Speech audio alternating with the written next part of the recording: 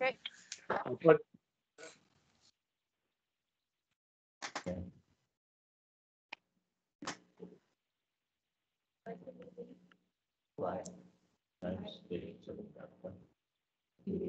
To the republic for which it stands, one nation, under God, indivisible, liberty and justice for all. All right, great. Please call the roll. Okay, Director Ratterman, Here. Director Cicada, Here. Director Thomas, I'm here. Director Underhill, here, President Davidson. I'm here as well. Okay, first item on the agenda is public comment. The public, at this time, the members of the public may address the board on any non-agendized item. The public is encouraged to work through staff to place items on the agenda for board consideration. No action will be taken on matters not listed on the agenda. Comments are limited to 3 minutes per person. Is there any public comment today? I think Russ Thomas has a song to sing for public comment. If I'm not mistaken, that's. I doubt it. Is that? Okay. You're on. Okay. Well, we have to stand again. We should have done that after the pledge. All right. What are we doing? I'm going to sing the national anthem. I wanted to do that at the board meeting forever, but let's all stand again. Oh, yeah, that's great. And please sing along. We're going to start it right here. Oh, oh, say, can you see by the dawn's early light what so proudly we hailed at the twilight's last gleaming, whose broad stripes and bright stars through the perilous fight for the ramparts we watched were so gallantly streaming, and the rocket's red glare, the bombs were singing in, gave proof through the night that our flag was still there. Oh, say, does that star-spangled banner wave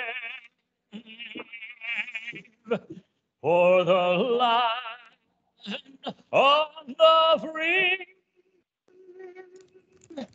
and the home of the brave? Oh. Awesome. Good job, Russ. Excellent. Okay, we're going to move on to the board workshop. Adoption of the strategic plan, mission, vision, values, and goals. Who's up? Thank you. Maria, if you could please bring up the document. I want to just thank Russ. That is the best birthday present we all received today. So thank you very much and have a happy birthday. We're glad to kick it off with you. Thank you. Thank you very much. I'm sorry, Maria, do you mind bringing up the agenda really quickly so I can take a run through it? Thank you, directors, for being at our last board workshop. This is our third board shop on the district's strategic plan, 5-year strategic plan for 2026. Today, we are going to understand the strategic plan, approach and schedule, finalize the goals and develop prioritized objectives. And we're going to talk about the next steps. So just to remind everybody about the process to date, we kicked this off in October. We did a survey in November that included the board. It included staff, and it also included some outside district members, stakeholders.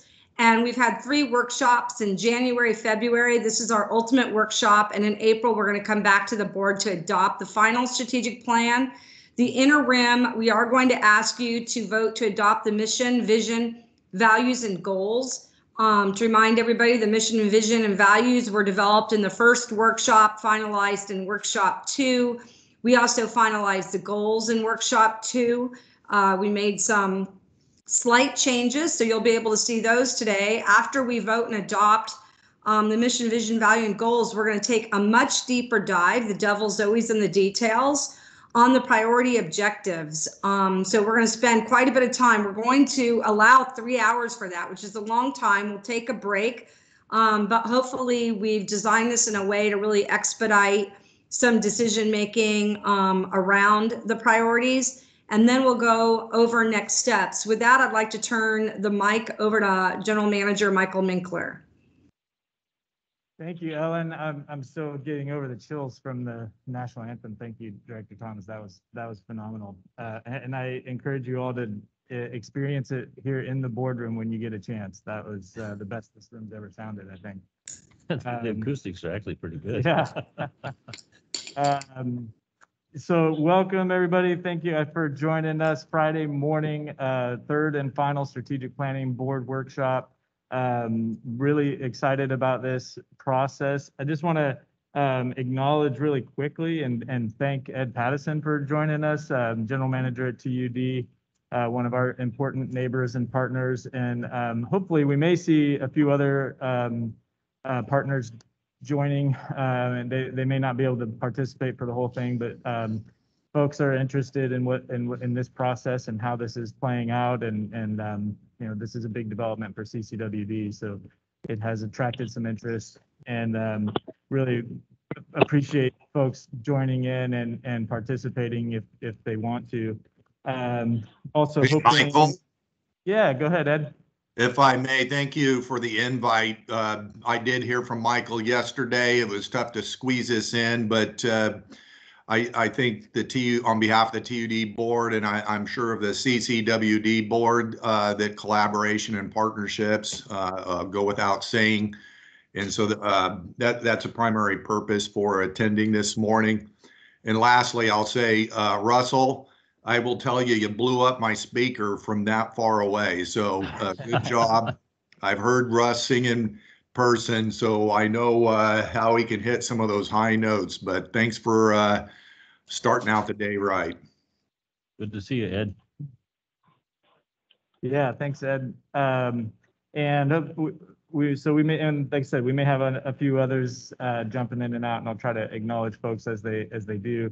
And I also want to thank the staff and the consultants that we're working with here. This, I think, is going to be a really productive session today where we really dive in.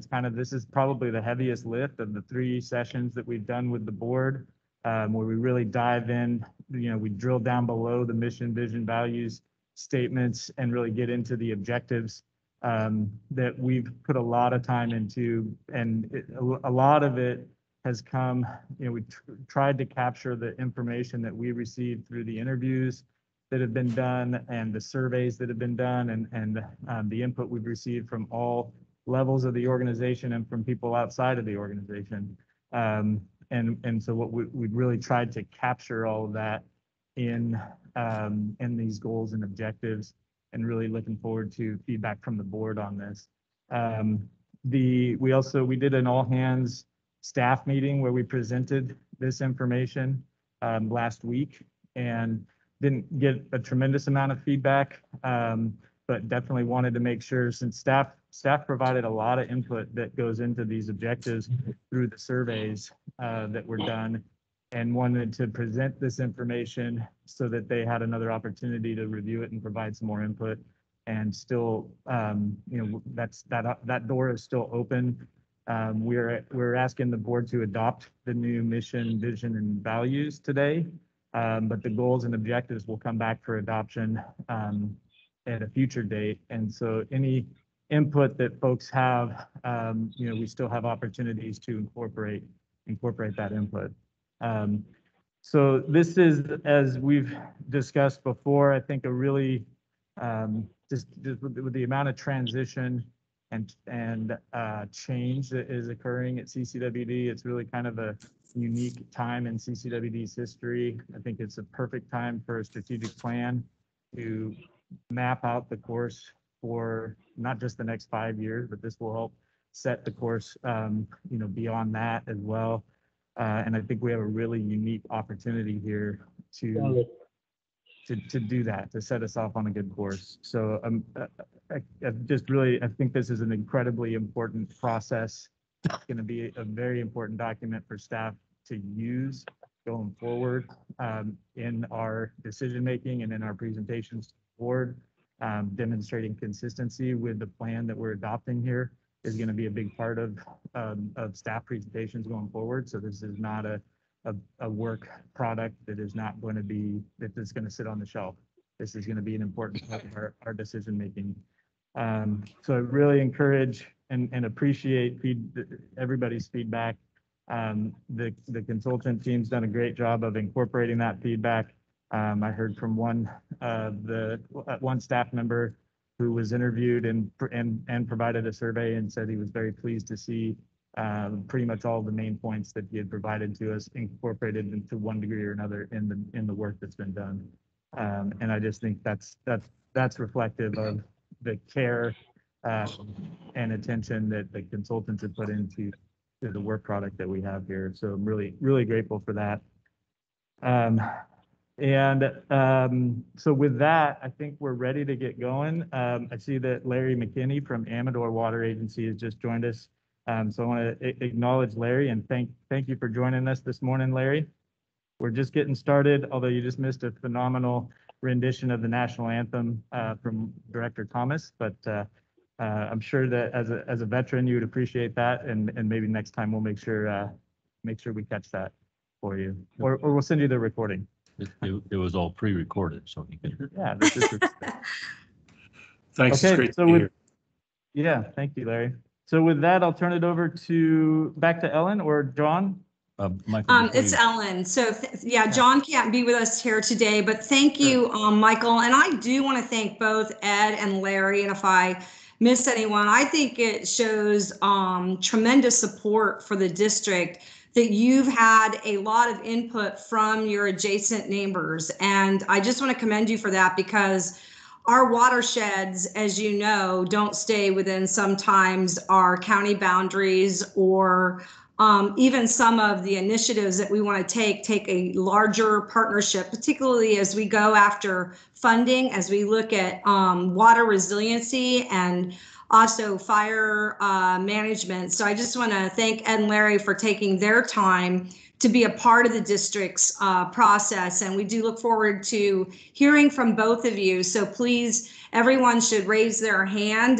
We are going to allow the board to comment first, but any comments that can help us make this a better, more adaptive but resilient plan, the better for the district. So thank you.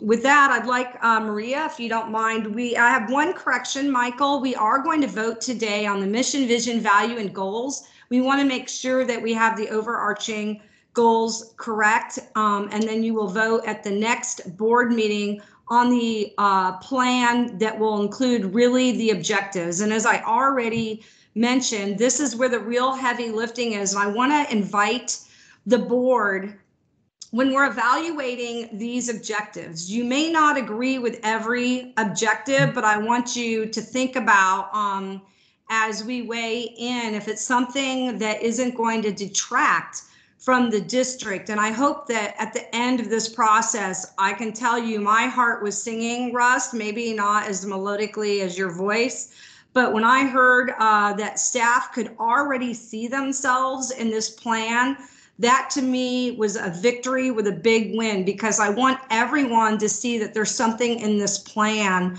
for them that's going to help speak to their constituents or to their role and responsibility of delivering on the district's highest priorities. So we want to make sure everybody can see themselves in this. So with that, we're going to read through the mission, vision, values, and goals, and then we're going to ask Rebecca to do we'll ask if there's any further comments or consideration for edit, but we'd like to vote on this one piece of paper here, which is the mission, vision, values, and goals. So with that, Maria, did you want to read them? Do you want me to? Your voice is better than mine, and we could just prove that if we sing another song. Okay, sounds fine. I'll read them for us so we can have some little breaks in between. So we've formatted here all of the mission, vision, values, and goals on one page. We're going to go through. I'll read them so that people on the phone can hear them. And then Rebecca will take roll call for the vote. So the mission statement, as Ellen said, we began with this one, the vision and the values. And our mission statement has been refined to now read, protect, enhance, and develop Calaveras County's water resources and watersheds to provide safe, reliable, and cost-effective services to our communities. Yeah, maybe we'll pause right there and just ask, is there any feedback on the mission statement that's not already stated within the statement before we go forward? Hands from the board. I have nothing to add. I think it's just as we refined it, it sounds great to me. Okay, And with no additions, go ahead. And I'm good with it. Thank you. I'm good with it. Okay, with no additional comments, go ahead, Maria. Okay, and then next we move on to the vision statement, which is how we see ourselves moving forward. And that is to be a trusted leader, to collaborate with our valued partners, and provide healthy, innovative, and resilient water resource solutions. If there's any comments on the vision statement, this would be the time to make them. Okay, go ahead, Maria. Okay, and now our values we have in two formats. The first format is this bulleted list, which will be good for materials and outreach and for listing the individual statements. And after that, I will also read a combined value statement that may be used as an alternative in other materials. So first, here's our list of values. We seek to create a positive customer experience. We are transparent in our relationships. Communication is the foundation upon which we build.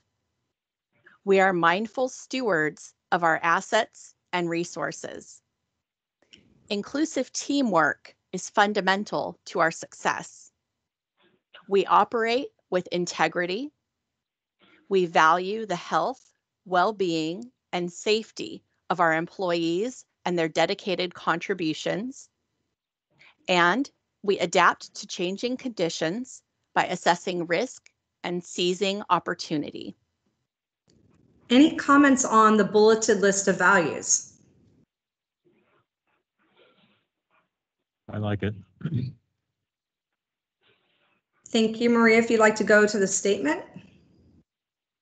And a more concise version of the values, we came up with this statement together. We strive to build trust by forming transparent relationships, creating positive customer experiences, being mindful stewards of our assets and resources, and operating with teamwork and integrity.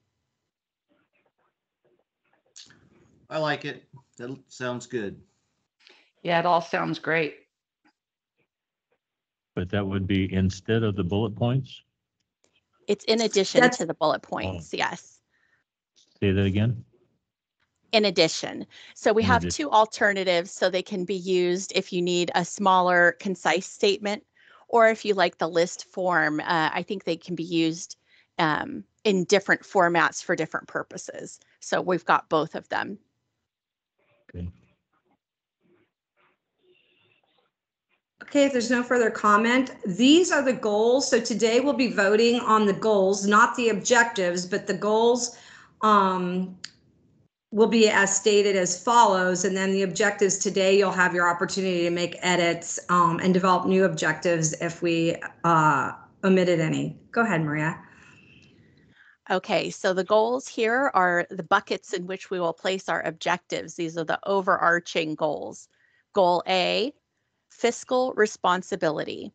Prioritize investments based on risk and benefit to our communities and fulfill the district's services commitments. Goal B, programs, projects, and initiatives. Implement programs, projects, and initiatives to ensure water reliability for the prosperity and well-being of our residents, businesses, and watershed. Goal C, operational integrity. Ensure district operations deliver efficient and reliable water and wastewater services. Goal D, customer experience. Build trust and demonstrate value to customers with responsive service and positive experiences. Goal E, people and partnerships. Engage our stakeholders and partners to best protect our water resources and infrastructure and further our shared interests. Goal F, enduring organization. Ensure reliable and consistent services through building an evolving organization that reflects the district's values. And just a note about the lettering of the goals have been lettered for purposes of discussion and assigning objectives to goals, but these goals are not presented in any priority order. Thank you, Maria. Are there any questions, comments, additions to the goals? I understand completely that there's no priority indicated here, but in both the vision statement and in the values, we stress that the positive customer experience and we're going to be a trusted leader. So I would make a strong recommendation that we move those goals that are related to building trust and customer relations to goal A, or something near the top that we demonstrate to our customers that everything that follows is intended to achieve that primary goal of making a transparent organization, one that can be trusted and that communicates well with the customers. Thank you. And we have no problem when we develop the format of the actual strategic plan, we can make sure that that is prioritized in the first position. So it's the beginning of the goal section. So we can make that note, but that shouldn't at this time on as for the matter of the vote have any bearing, but we will move it up in the design of the strategic plan. So thank you for that input. Yeah, and Well- just to clarify, and I realized I didn't have my camera on before, so y'all can see my mask. I think because we are asking the board, I think the next thing we will be doing is asking the board for a motion to adopt these statements. So I just want to clarify that we would be moving goal D, customer experience, to goal A, and then I guess just push everything else down. And that, again, is not reflective of priority, but I like the synergy there between the first value statement and having that as goal A. Well, So I think that's the point. everybody seems to be eager to agree with me, but I'm only one board member. Maybe other people think it should go further down the list. But I agree with you, Russ. I And fully I'm- support that. And I'm also in agreement with you, Russ. That's 3 out of 5. All right, so we'll take that note for the final document. And that's the way it'll appear. Okay, thank you. And I support you as well, Russ, but only because it's your birthday. And I just had a minor question. Of course, addressed all the goals, but I'm looking at the draft objectives and where and when will we be discussing that part of it? That's Because the do rest have- of the morning. Pardon? That's the whole rest of the morning. Okay, well, That'll be, once we adopt these, once the board adopts these, the rest of the morning. okay, will so spend on we're those doing the objectives. cover right now is what we're doing. Well, the mission The mission statement, the vision statement, and all of the values and these goals are items that we really honed over the last 2 workshops. Right. And so I think this is, it sounds like what we're hearing from the board is this captures what the work that we did before. We'd be in the board for adoption of these items, and then the rest of the workshop today we'll spend on the objectives. Well, if no one has any changes to this, I'll go ahead and move for a motion to accept the mission, vision, values, and goals as stated here in front of us today. I'll second that. Oh. Take your pick. Well, B comes before C. That's fine for that.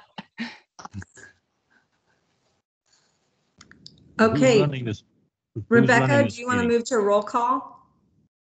Vote? Jeff Lee?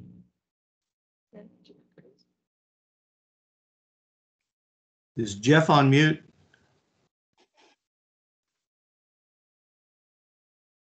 Let's see. Talk to us, Jeff. I don't see Jeff unless he's the call-in number. Yeah, he is. Yes. He is, so he's on mute. Let me take him off mute if I can. Let me see if I can. I can't take, so Jeff, you need to hit *6 on your phone to take yourself off of mute. Or there you go. No. All right, I'm here now, I guess. Yes, we can hear you now, Director. I was enthusiastically supporting everybody's comments.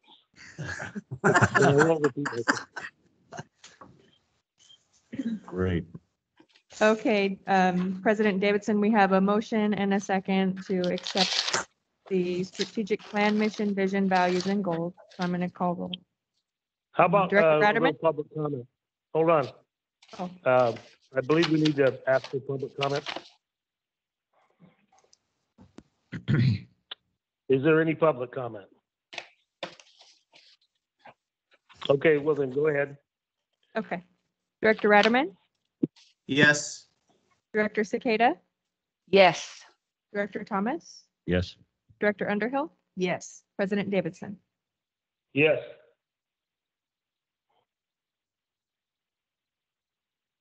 Guess we can go home now. So what's next here?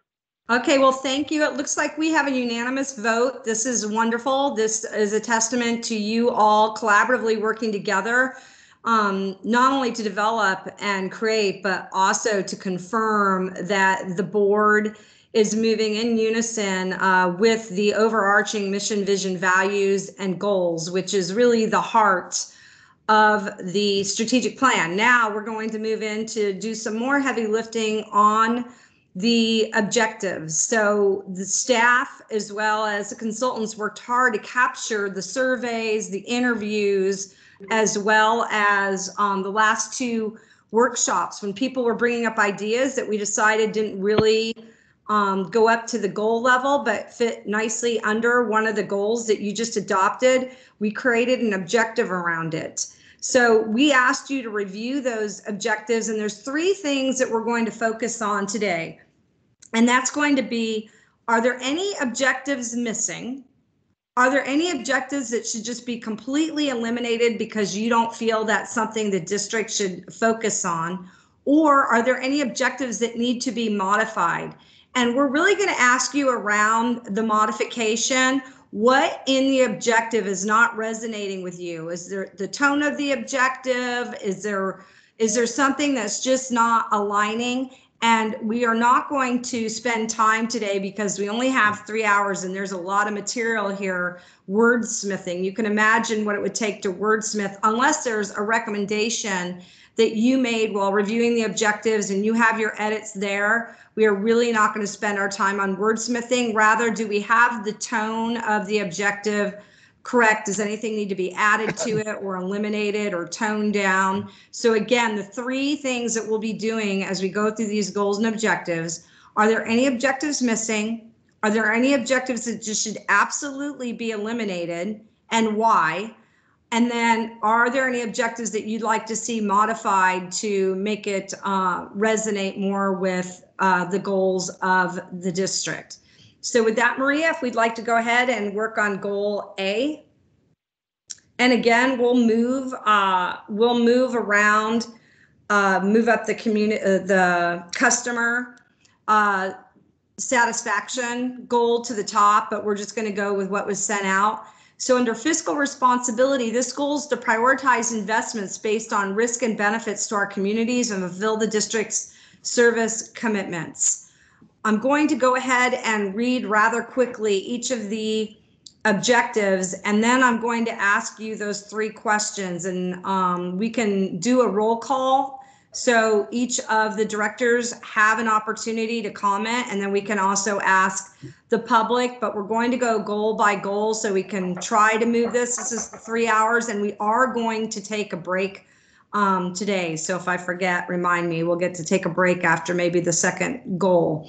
So under fiscal responsibility, we have a strategic objective 1, develop and commit to a long-term financial strategy and framework to fund the projects identified in the CIP and other long-term district obligations and needs.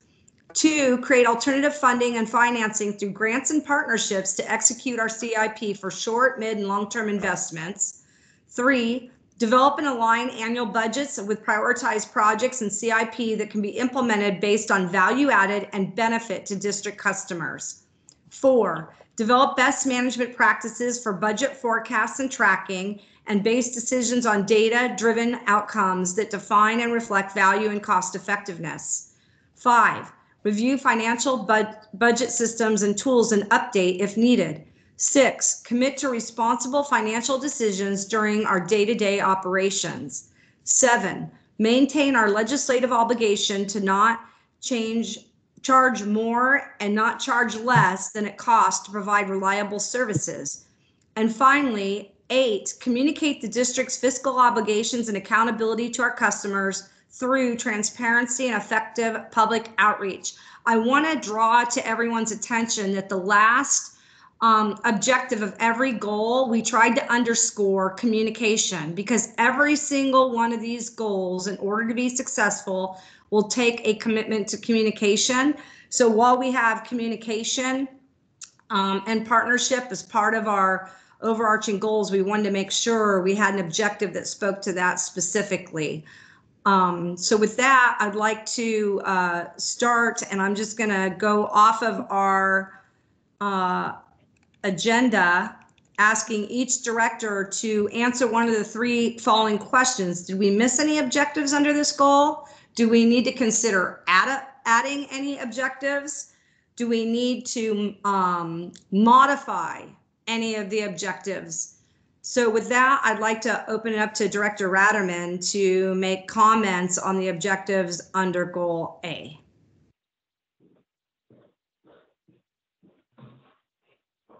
Ellen, I don't have any comments at this time. Thank you. Great, thank you. Director Sakata.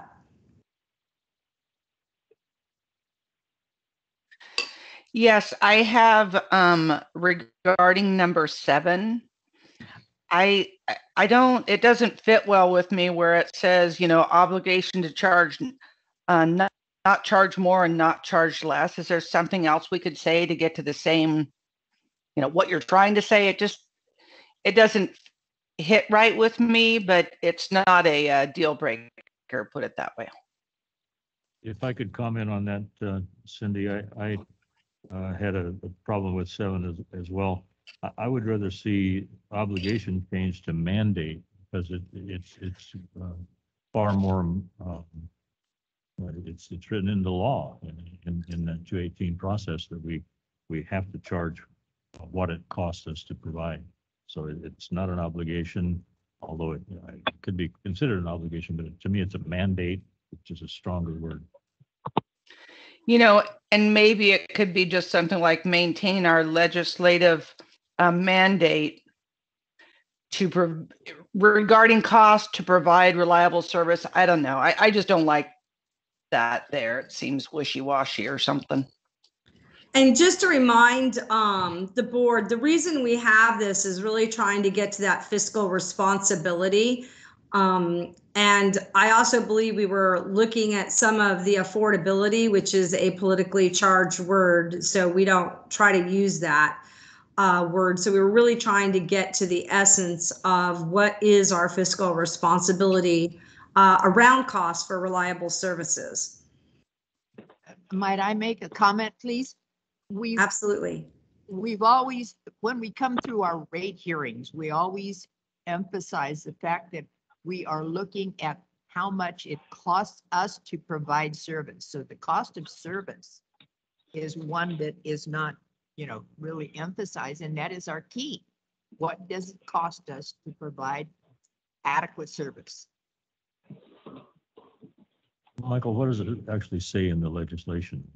I've gone to a number of public rate hearings, and it's Right. always explained to the people that are there saying, why does it cost so much, and why do you have to raise our rates? And it's always explained, well, we have to, it's required by law that we cannot charge less than it actually cost us. Well, I think the language that is often cited is in reference to charging the cost of delivery. And it usually comes up in the context of a challenge for charging too much, and a property owner, a customer disputing the cost of service to that property. And so that's the tough work that happens in a rate study, is determining what the cost of service to the customers is. We could modify this to say, maintain our legislative mandate to charge the appropriate cost of service to provide reliable services. That's a better solution. Yeah. Maria, did you get that? Yeah, so maintain our legislative mandate to charge the appropriate, and maybe Fees? we use the word fee, fees to provide Fees. reliable services. Perfect. I'm Chris? better with that. Great. Nice. Okay, thank you. And with that, I'd like to see if Director Underhill has any other comments. No, I'm good, other than, inclusion of cost of service. That's fine. Thank you. Director Thomas. I'm looking at 2 that says, well, first of all, in 1, it's we're talking about develop and commit to long-term financial strategies. And then number 2 says create alternative funding. It seems like that needs an introductory phrase about, in addition to the above, create alternative funding. Because I don't know, it almost implies that we could always fund our projects with alternative funding opportunities like grants and partnerships, which of course is not the case. It's very infrequently that you can do that. Sure, we could say as part of our financial strategy, Okay. comma, create alternative funding. So it's just. Yeah, I think that's a good way to tool. put it. Oh, sorry, Ellen, I didn't mean to cut you off. Go ahead. But I think that's a good way to put it, because I think, when we're doing our long-term financial planning, we're not counting on grants or other alternative sources of revenue necessarily, unless we have some assurance that it's certain. But we're always pursuing those, is the, I think, balance we're trying to strike there. And I just want to remind everybody, when we're looking at a financial strategy, lots of times, like the infrastructure package coming out of our nation's capital, we've known that's coming for a long time. When it's coming, what the details are, but we're helping our agency clients to start preparing and pre-positioning for that funding long in advance. So I think this is a very astute objective to put into your plan. Any other comments? Director Thomas? That's all Thank for me. you. Director Davidson? No, I have nothing to add.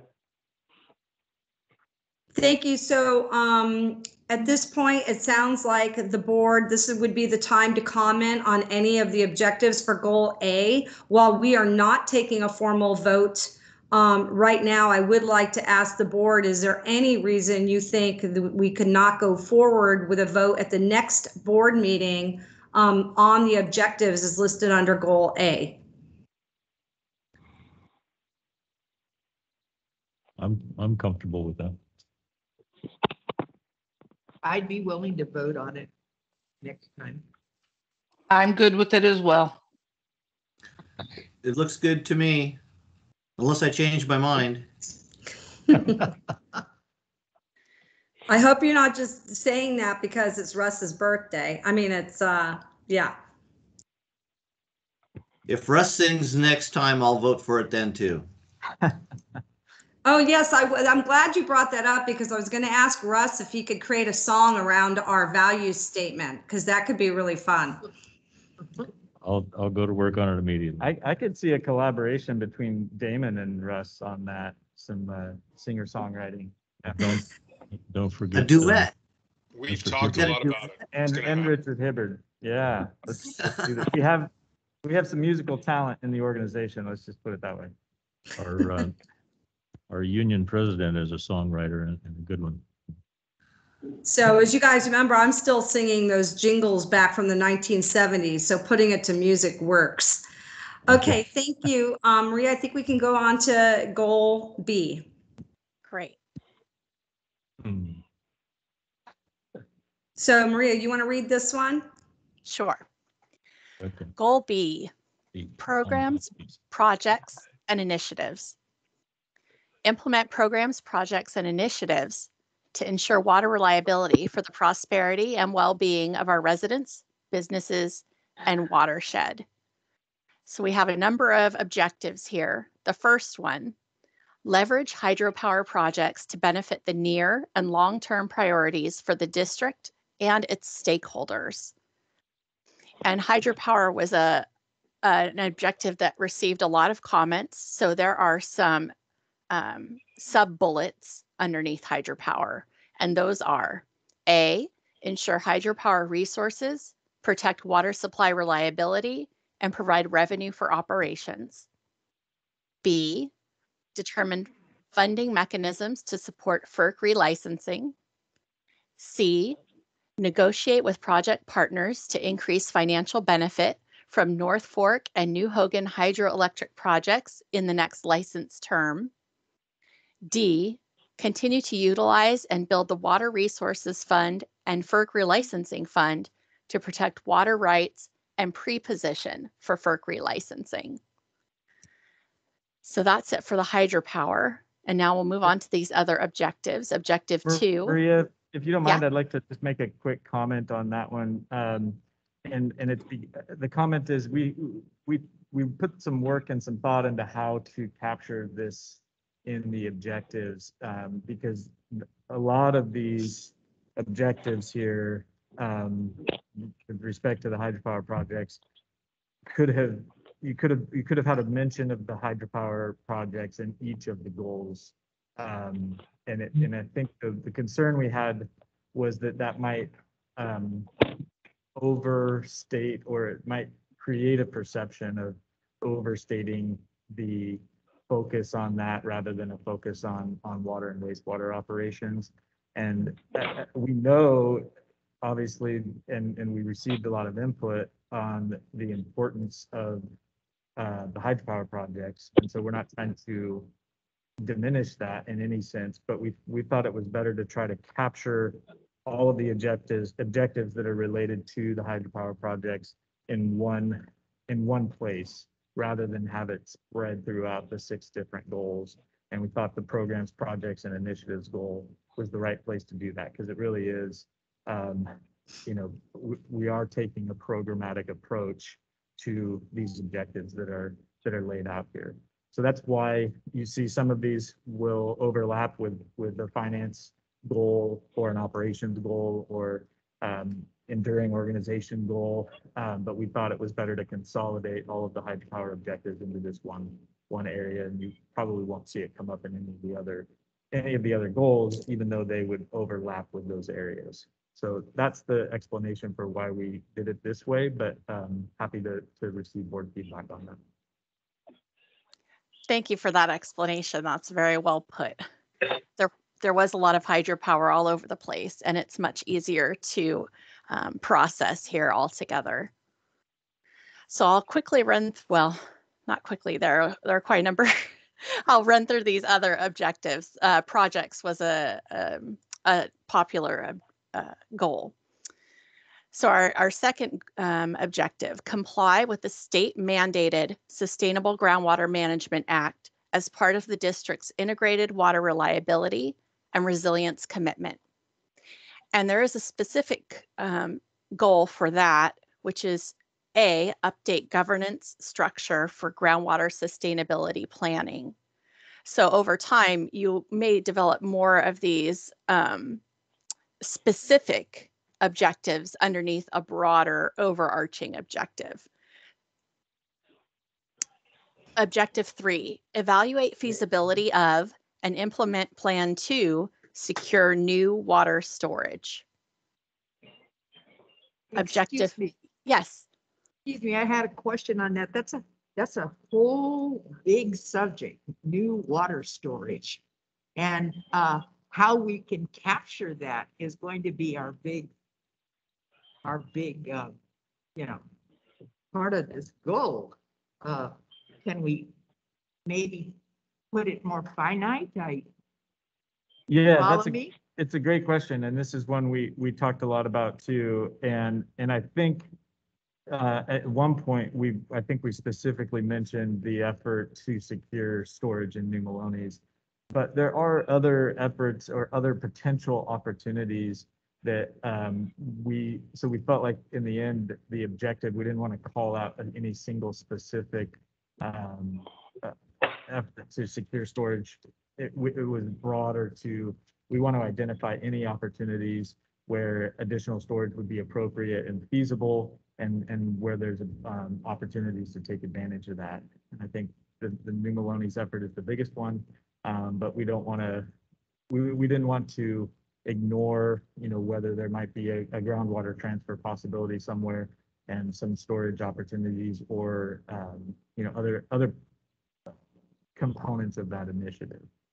So that was why we left it pretty broad, the way that it's stated, but it is very broad. Michael, you just, oh, go ahead. Excuse me. Okay, you used one word, but I think what we're saying is we want to maximize the use of our water. I'm sorry, where does it say maximize? Are we still talking for number 3? Yeah. It says evaluate feasibility and implement plan to secure new water storage. Well, okay, all right, I follow you, all right. Thank you, Scott. It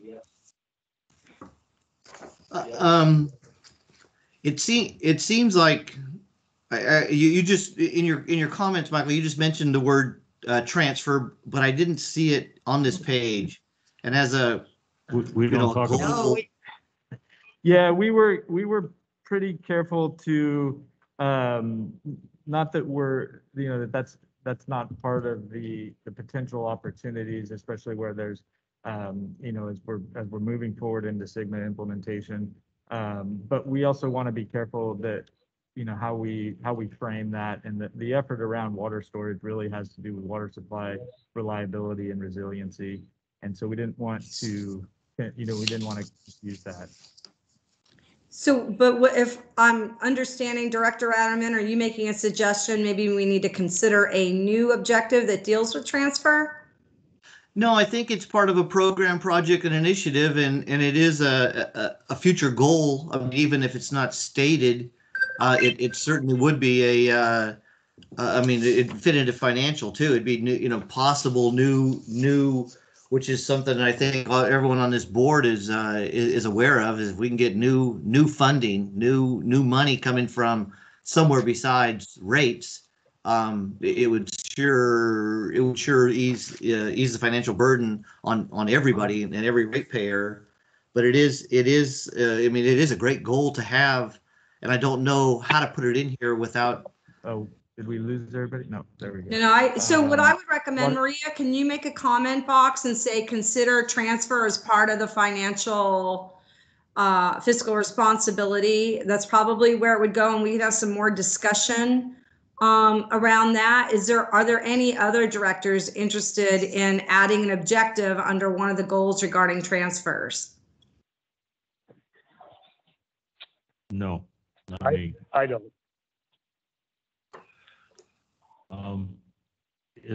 Do I have an opportunity to go back to the Sigma discussion? Yeah, and we're going to go through just as we did before. I was hoping Maria could read through all these just so we can understand what's in there. But if we can do that now, if you like, go to that. And I also know that Brad has his hand up to make a comment as well. So Brad, before we go back to Sigma, do you want to make your comment? Yeah, thanks, Ellen. And I think this is a really good discussion on the bullet point related to storage. One thought that came to mind when Michael mentioned groundwater was that I would want to maybe add the term conjunctive use in there somewhere, something along new water storage and conjunctive use opportunities, because that's the sort of the nod to groundwater recharge and things that way, that we can utilize our position in the sub-basin to work with others to recharge and beneficially use our groundwater resources. Specific to the transfer discussion, though, Michael's right that we gave a lot of thought into wanting to avoid the term transfers because it's a real hot and button topic. But Director Ratterman's point is a good one, that we do see that as a long-term option for revenue sources. And so that being said, if we are at all going to reference or use the term transfers in here, I would make sure to include the term transfers and exchanges. I found that at the state level, when you make a nod or at least, acknowledge that it's transfers and exchanges, you can usually get further and people drop their guard a little bit. Not sure entirely why, but I've found that to be the case.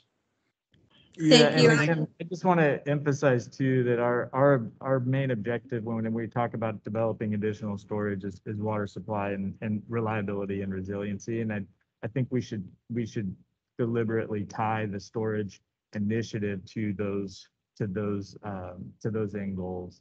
And that's what we tried to do here. So Michael, are you suggesting we add plan to secure new water storage for water supply and reliability to the end? I would be in favor of that and just leave it at that. Secure new water storage for water supply reliability and resiliency. Good. Okay, great. And before we move up to the Sigma, I just want to understand better, do we want to have more discussion around the transfer and exchanges? I heard some directors saying that's not a priority for them, but I'd like to ask the question a little differently. Would the directors who said it's not a priority, would you oppose having it in your strategic plan as a consideration?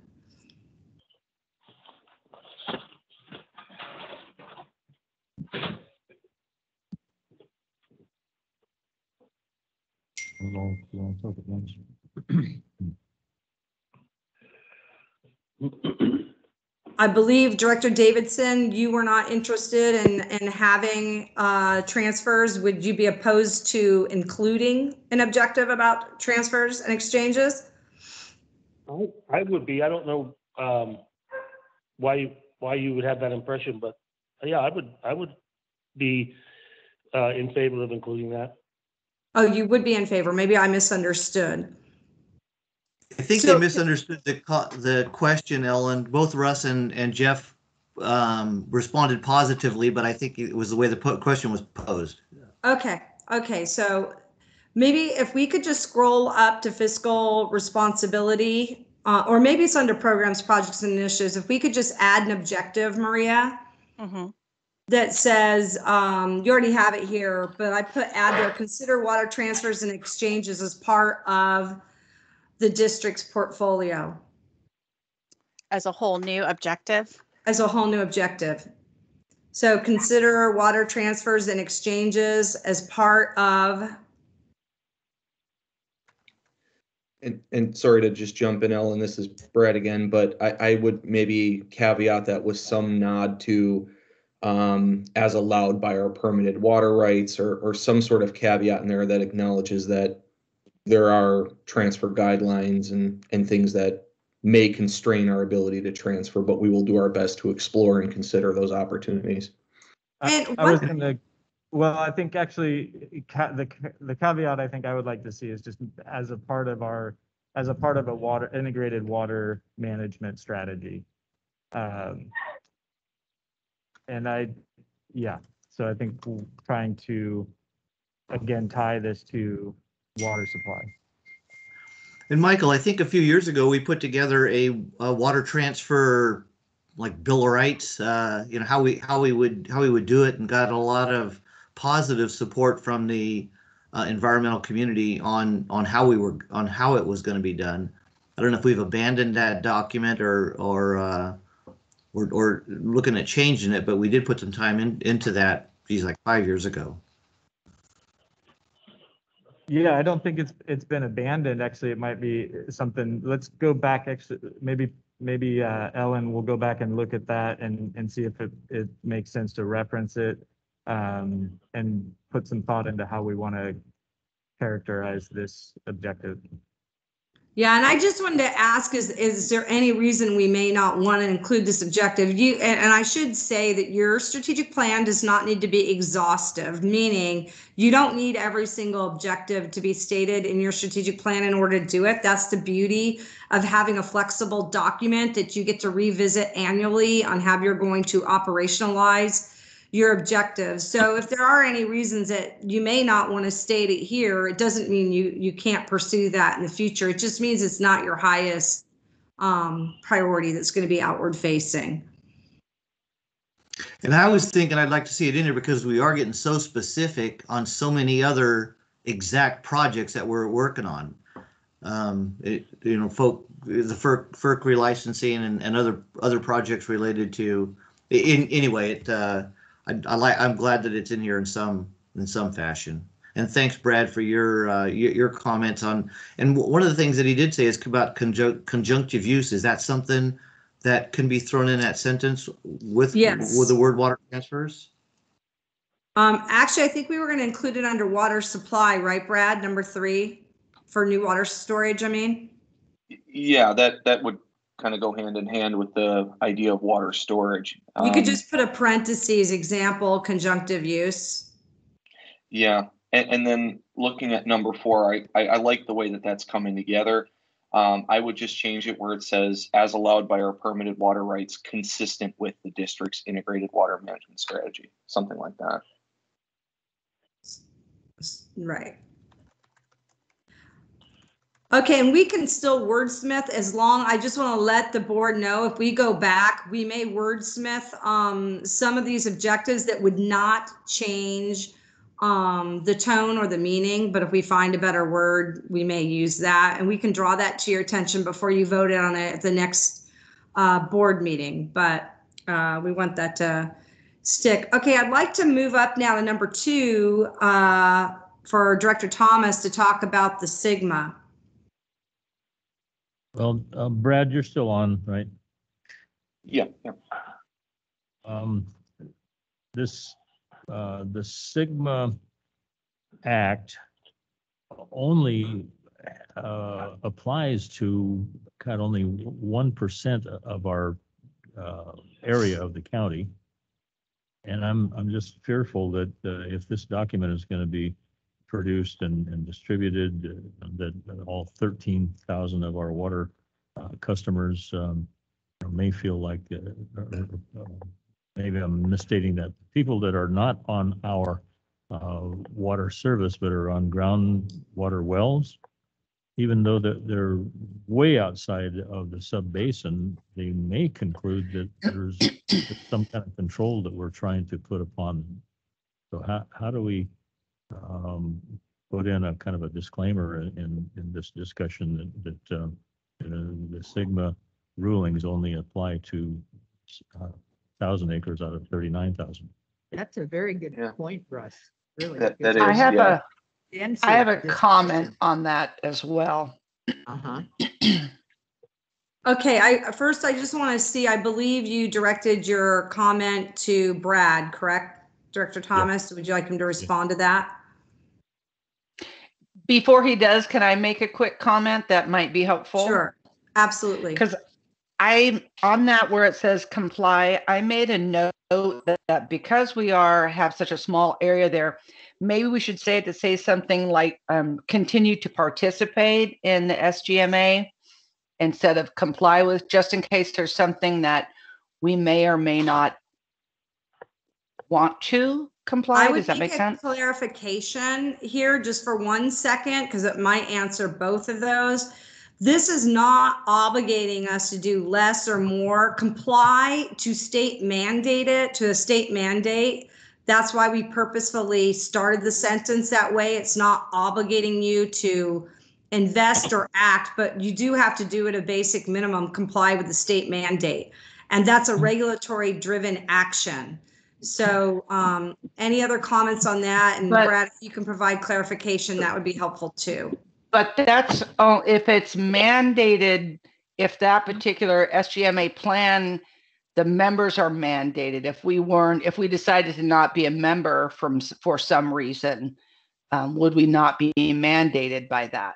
Well, So, go ahead, Brad. That's exactly where I was going, Cindy. And yeah, for that's kind of confusing why it's in here with us complying, the water district, and the state mandated is not necessarily mandating the district. It's mandating somebody, but there's other members of that partnership that may, and I'm not quite sure how much longer we're going to be involved in that, and to have that here as a 5-year goal.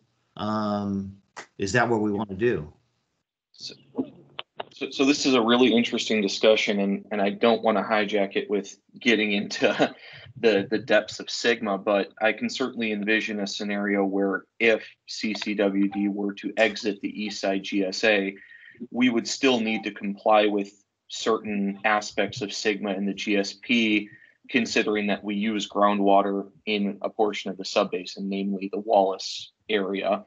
It is possible that the GSA moving forward without us could impose certain sustainability objectives, lockout, or I don't want to use lockouts, but that is a potential things that they could impose on our service area to try and achieve the broader subbasin sustainability objectives. And so whether or not we decide to participate, we could certainly help define those guidelines and what that potential future looks like. But in one way or the other, we are going to have to comply, to Director Thomas's point, in our area of the subbasin, whether it be on the GSA, and we're helping to formulate what the compliance with sustainability looks like, or whether we are subject to the sustainability objectives set forth by the GSA without us.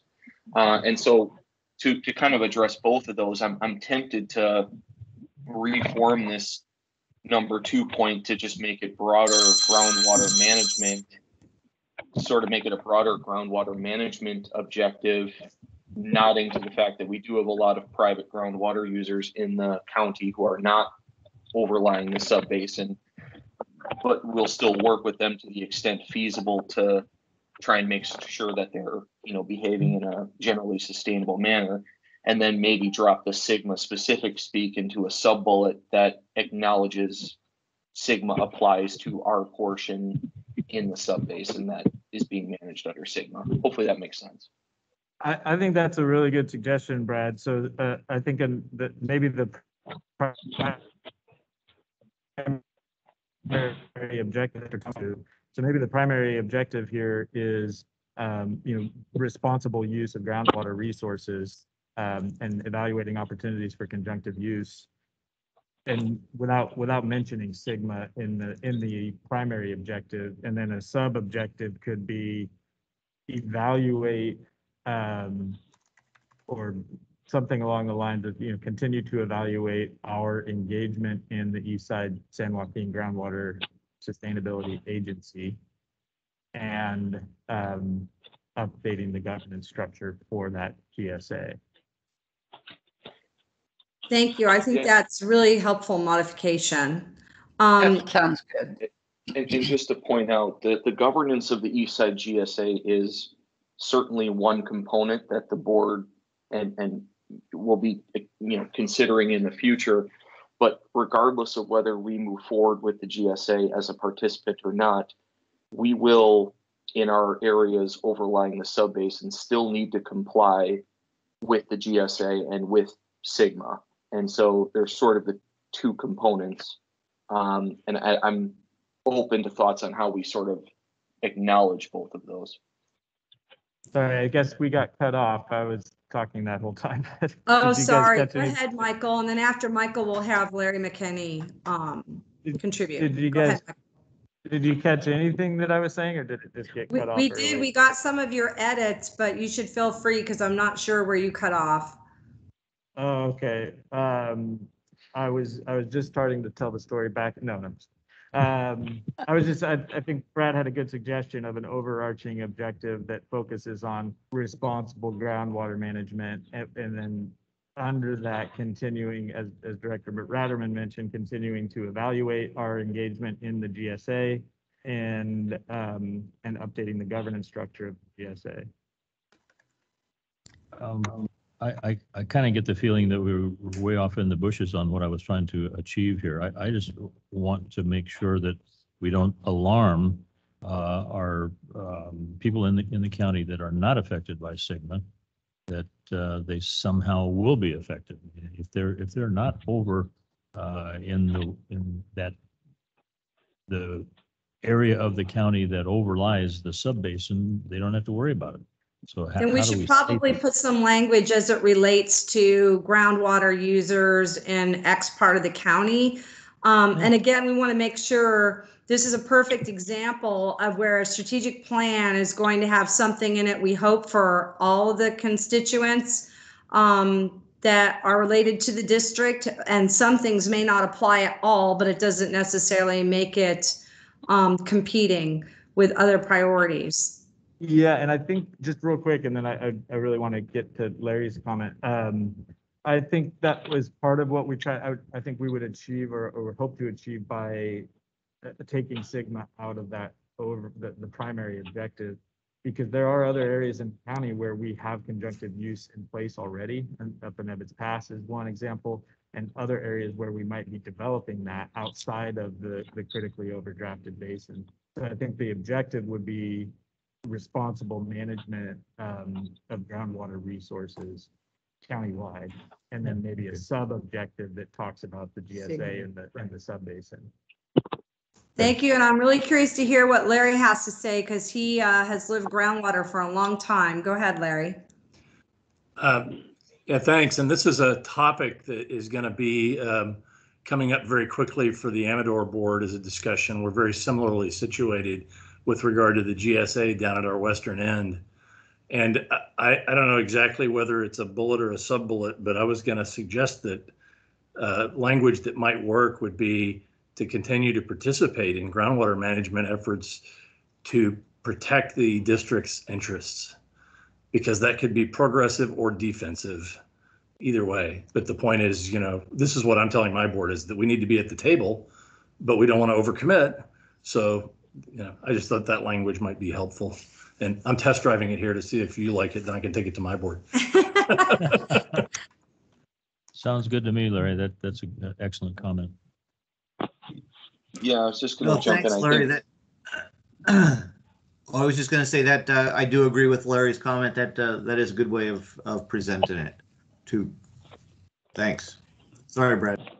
No, sorry for jumping over you there. I was just going to echo what you're all saying, that I think that's a great sub bullet point. I would be tempted to take that one, remove A and D, and then adjust C to say comply with state mandated Sigma for areas overlying the eastern San Joaquin subbasin, and just leave it with that B and C then. Perfect.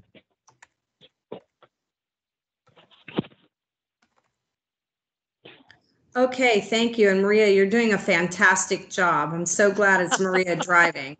I've had to do it, and it's not as easy as Maria is making it look. So thank you. Any other comments on objective number 2?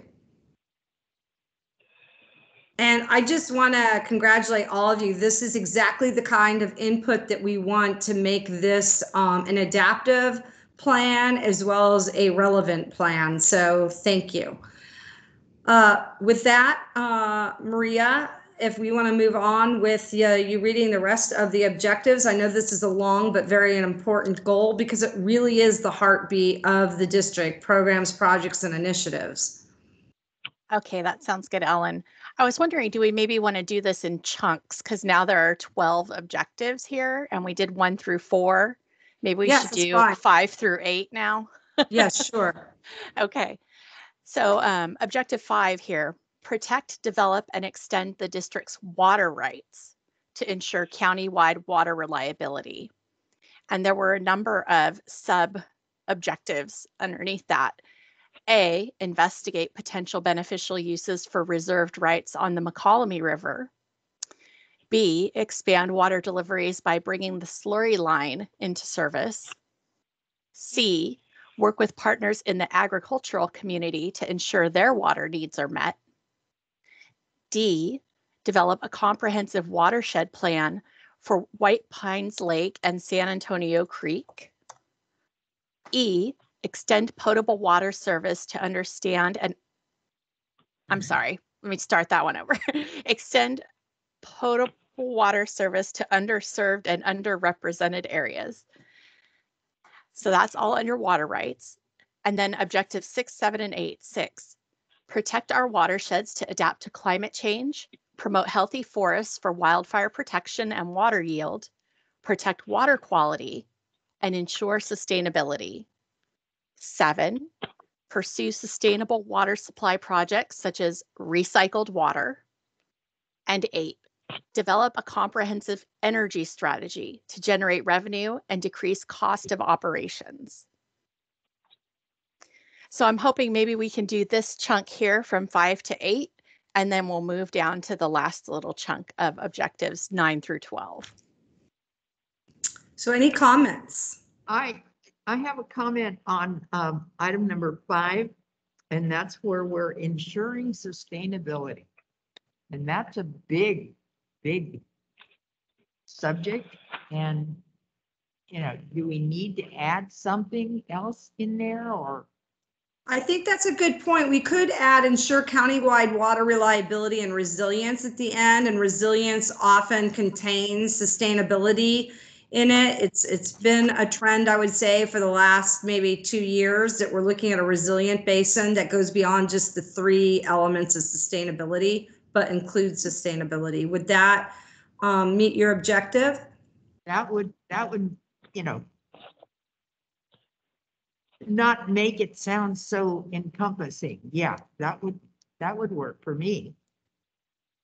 Okay, any other comments? And I'm not going to call on you individually, but again, we're looking for any additions, eliminations, or modifications. Yeah, hi, this is Brad again. Just wanted to point out that reliability in this context was a nod, I believe, to the fact that in the upcoming urban water management plan, we are going to be defining a working definition of long-term water supply reliability as part of the new water shortage contingency plan components. And so given that we are going to be defining that through other channels, it may satisfy some of the concerns. I just wanted to point that out.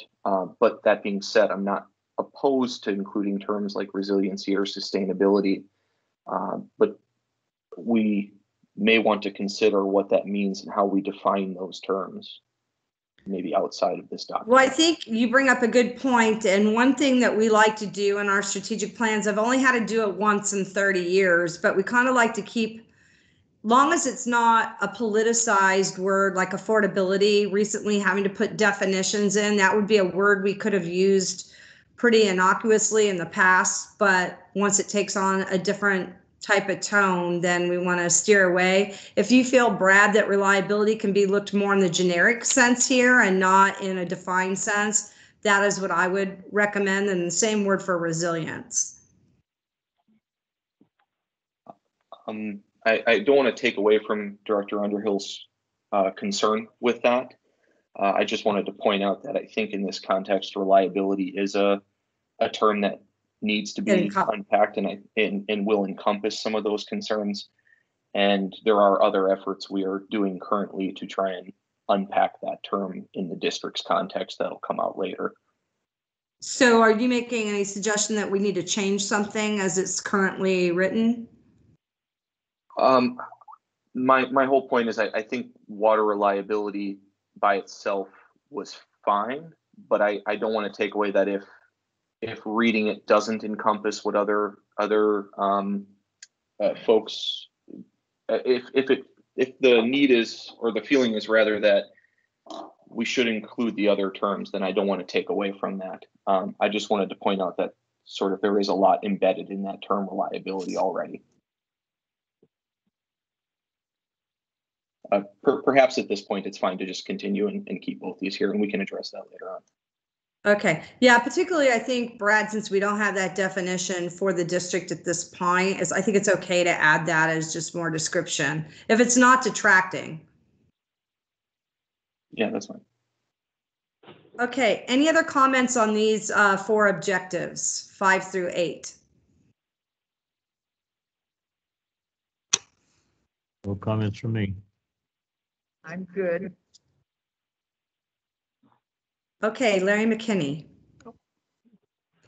Thanks. On the water rights group of sub-bullets, there's a concept that I don't think is really raised, and I don't know if the board would think that it's a priority, but I think we have kind of a family of organizations up here in the headwaters and foothills with water rights that we might be able to work collaboratively to make sure that we're protecting each other. And I mean, just as an example, the state board is talking about whether to revisit how water rights work in light of climate change. I think that's something that we ought to all be working on together, and there might be some good business opportunities to collaborate. So that idea of collaborating with other water rights holders in the watershed is, I didn't see it in the list, and I'm just suggesting it might be important. Larry, I'm really glad you brought that up, because recently working with El Dorado Water Agency as well on their strategic plan, it is something unique to the foothills that a lot of your authorities that were bestowed upon you were all bestowed around the same year through your authorities and the Water Act. So it is something for consideration. So I'm really glad you brought that to the attention. Are there any comments on the recommendation that Larry's offered? I think it's a great suggestion. I'm glad you pointed it out. It brings to mind that, you know, when SB 47, was it 474 or 747? 474 came up 2 years ago. You know, it was immediately a joint effort among Mountain County's agencies to oppose, you know, what was seen as an attack on our water rights that would have affected a lot of us. So I think there's a really key role there for collaboration, and I think we should capture it here. So I'm glad you pointed that out, Larry. So instead of watersheds, you could say something, Maria, to the headwaters, right? That's what you all have in common. We're collaborating with other water right holders in the headwaters or near the headwaters.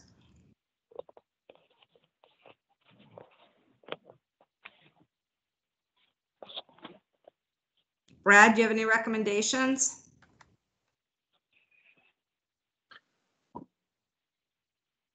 I'm not sure about the headwaters term. I think as far as working collaboratively with other rights holders, just in the you watershed, to protect our collective interests, I think, and delete. Yeah, I think that's fine. And I wouldn't include watershed either, because they may be in different watersheds. Correct. Okay. Great. Larry, did you have any other comments? Your hand's up. That's why I'm asking. No, I just failed to put it down. Okay, thanks. Ed? Regarding the headwaters term, just wanted to point out that there is an aqua group called the Headwaters Group. It may be worthwhile to use the term, but there is a definition with the Aqua Headwaters Group that's actively working in the state to bring resources into the headwaters. Yeah, it's taken a lot of traction, and Larry was actually on the Aqua board when the Headwaters issue came to a head, no pun intended. So we will work a little bit more maybe on that sentence, but in the spirit of time, I think we have the concept here. Director Ratterman? Yeah, I just wanted to, when we talk about water rights and then we get into very, very specific things below it. I mean, 5 seems to be about water rights, but I think if we're going to talk about the Moqualamy, we're going to talk about the slurry line, we're going to get into White Pines Lake, San Antonio Creek. There's other water rights that we're not pointing out that might be more important, and why I don't know, not quite sure why we dove so deep into mentioning all these others, and we're by doing so we're specifically ignoring water rights on the Stanislaus, for example. It's not mentioned. I think that's a good point.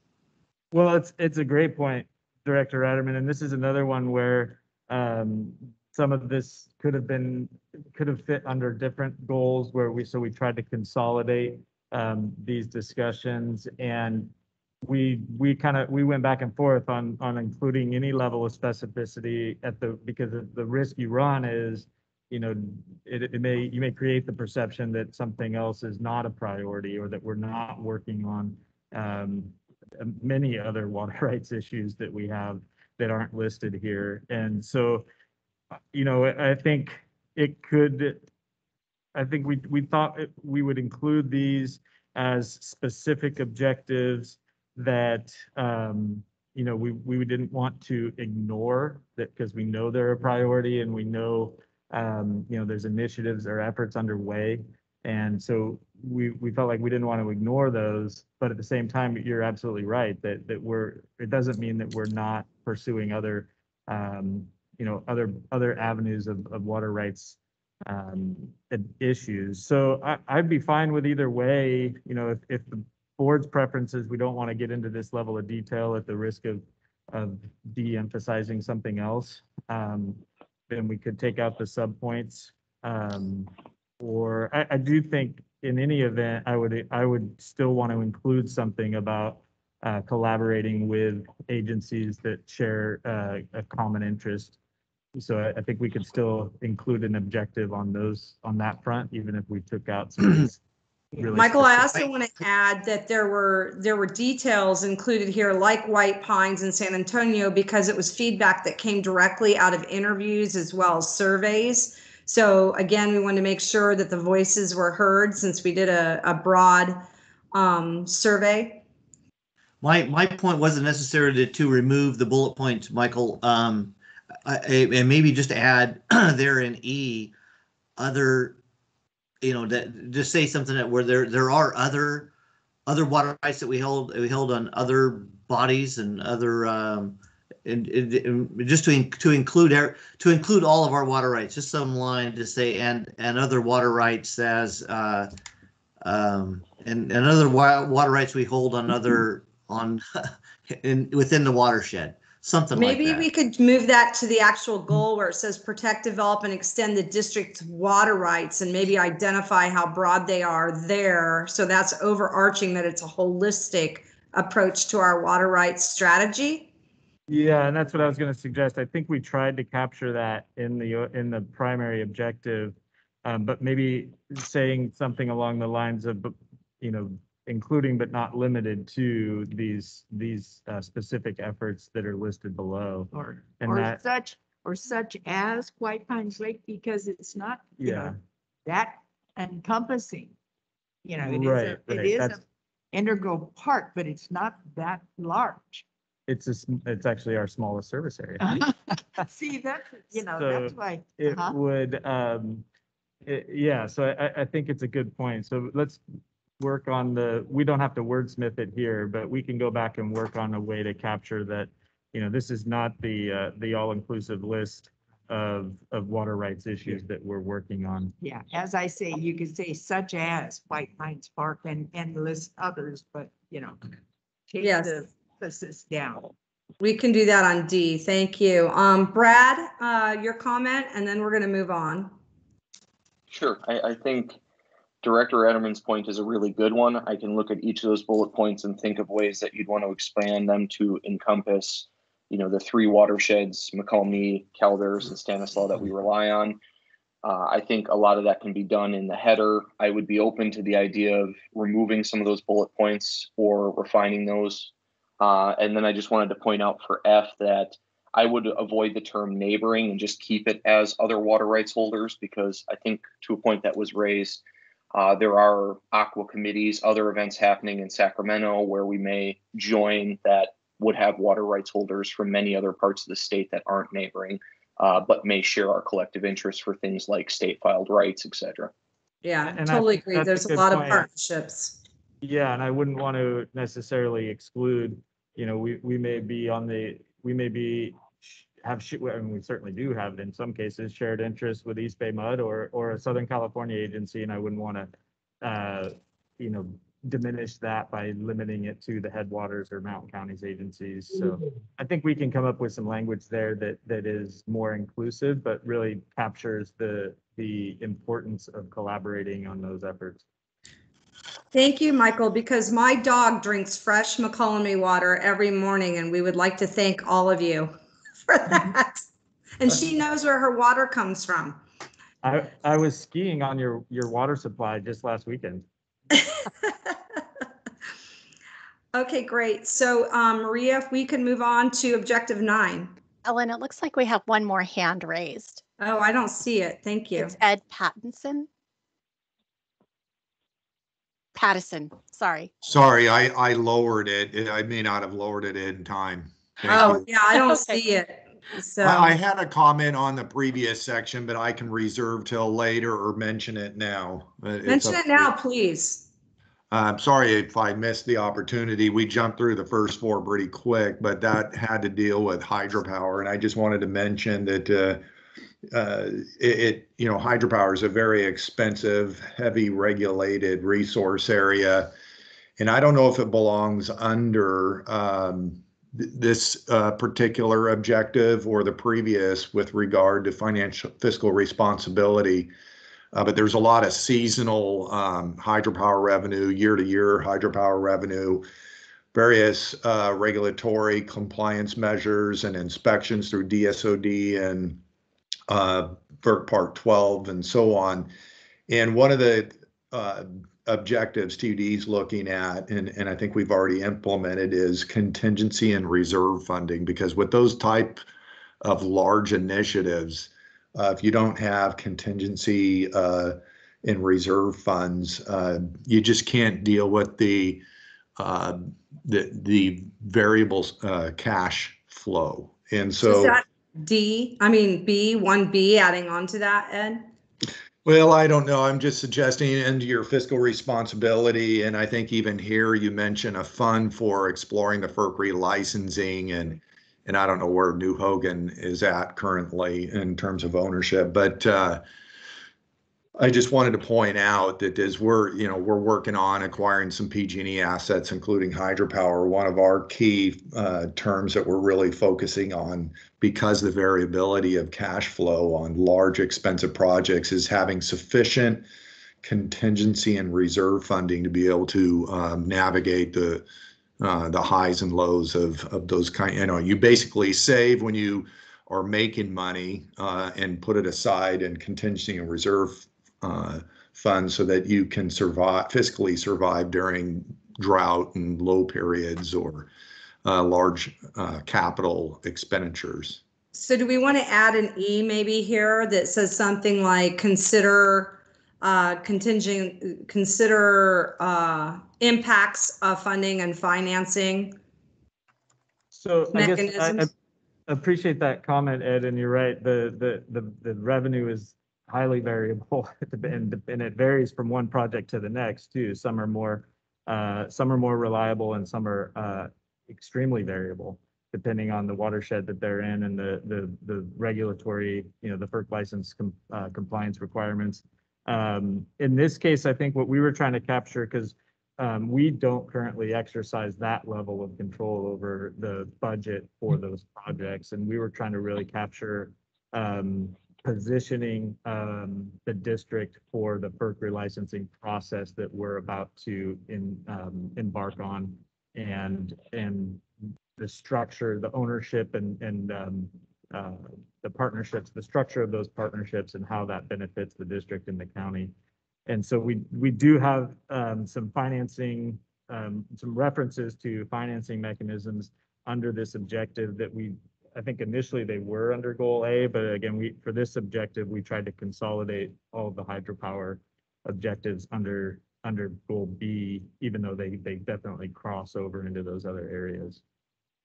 So do you feel, Michael, that we've addressed those funding and irregularities, I guess, for lack of better terminology, and what we have, or do we need to add anything? Yeah, I mean, I definitely understand and appreciate the point. I just, as far as how those projects are managed right now, the funding variability doesn't affect CCWD as much as it might going into the next license term. So it's just something to consider in the negotiation. Yeah. Well, I guess my point, and I understand, and those are good comments, Michael, but when you do embark on a FERC relicense, or even saving money for it, and you're potentially competing, FERC as a regulatory body will be looking at your technical managerial and financial capacity, what we call the TMF, to be able to manage and operate a large hydro project regulated by FERC. And they're going to be looking at reserve funds and contingency funds, because we talked about the variability of the cash flow. Part of it is also the variability of expenses. And when you get an expense on a hydropower project dealing with dams and tunnels and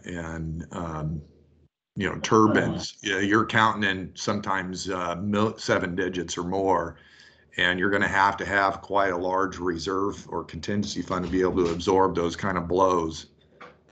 So and it's going to take time to get there. That's why I pointed it out. Thank you. B says determine funding mechanisms to support FERC relicensing short and long-term processes, maybe just to kind of note that it's more than just the actual negotiation. It's the kind of life cycle. And we don't necessarily have to add that, but it might capture it more. Yeah, I think that's good. So I want to try to get through 9 through 12, I believe, and then we are going to take a 10-minute break. You guys have been really committed. We appreciate that. So go ahead with number 8, Maria, or is it 9? 9.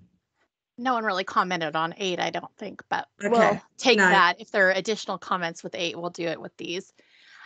Objective 9, continue to implement water conservation initiatives such as leak detection and infrastructure replacement. Objective 10, maintain up-to-date district policies.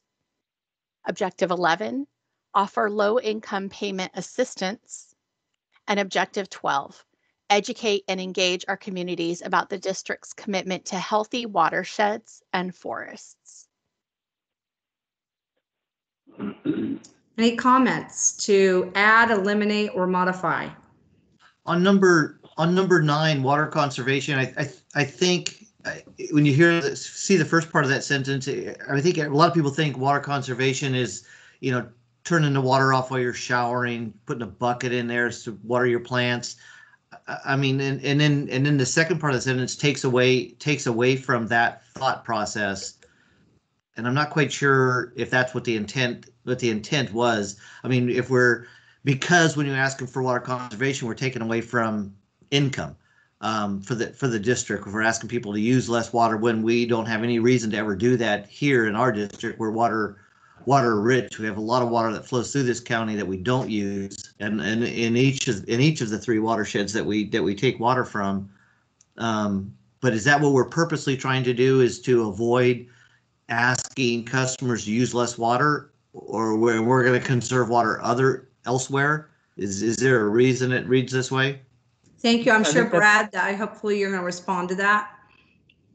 It sounded like Michael wanted to, so perhaps. Well, I was just going to say, it's a good point, and there's sort of the 2 different components to water conservation, and there's the side of it that we can control, which is what we tried to emphasize here as examples, such as leak detection and infrastructure replacement.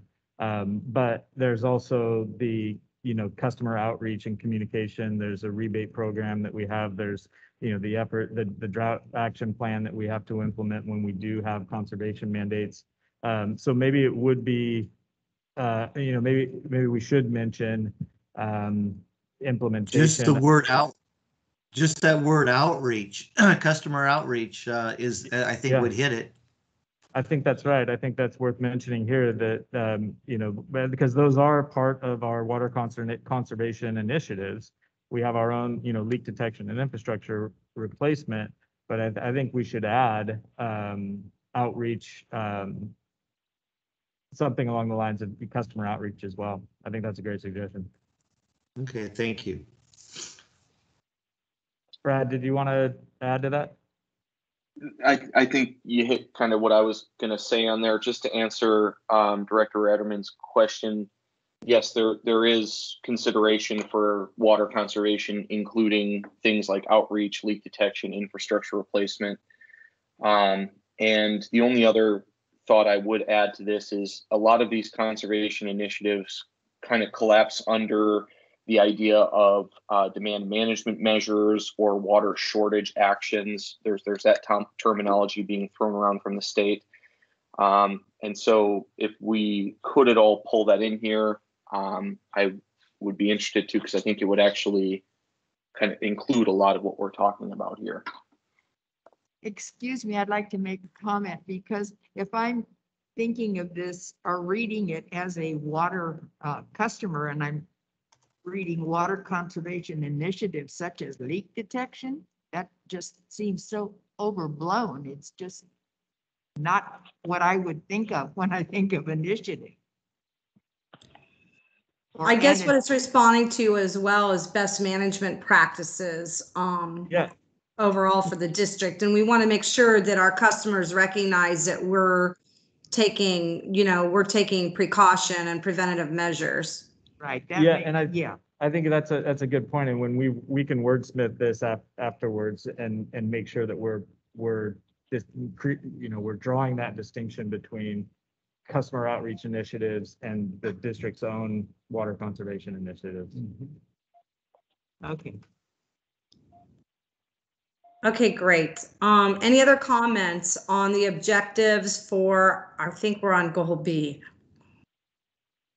I just want to raise a general comment that I'm not sure if we touched on before, and if we did, I apologize if I'm restating it, but you'll see in the objectives document words that are bolded. And I really appreciate that Ellen and Maria took the time to do that, because but I don't know if we explained the significance of that to the board. And those are terms that came up in the surveys and came up in the interviews. And so they made sure to highlight for us terms that were important and raised repeatedly through that process, and show that we're capturing those things. So the input from all levels of the organization and everybody that has provided input can see where that information came from, and it's highlighted here. So I think that's I just really appreciate that you guys did that, because it helps, I think, demonstrate to everybody that we've taken all of that input very seriously and made it's been a huge part of the effort here to incorporate everybody. Thank you. If there's no other comments on goal B, I'd like to make the recommendation that we take a 10-minute break and try to come back at 10:22, if that works for everyone. I'd like to ask you to turn your cameras off and mute, and then when you come back to turn your cameras back on so we know that you're back. Thank you.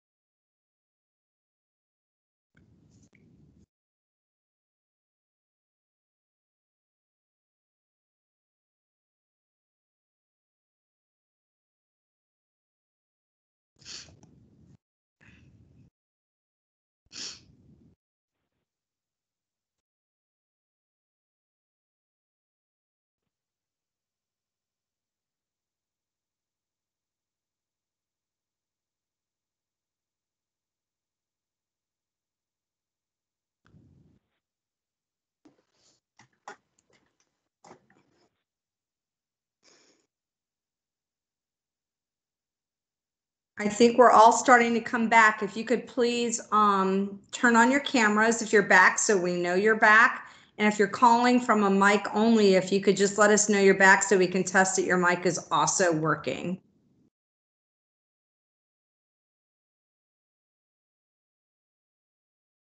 This is Cindy. I'm back. Great, thank you. Director Davidson, are you back?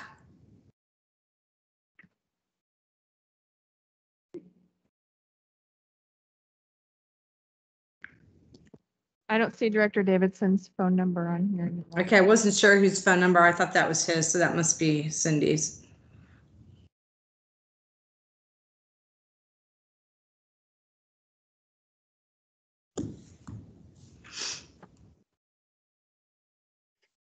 I'm logged in online. I don't know if that matters with my phone number or not.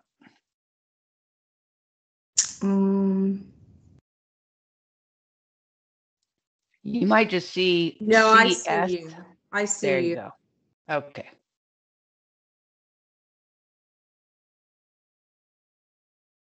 Any of those that are at the district's offices, they may have had a bathroom line.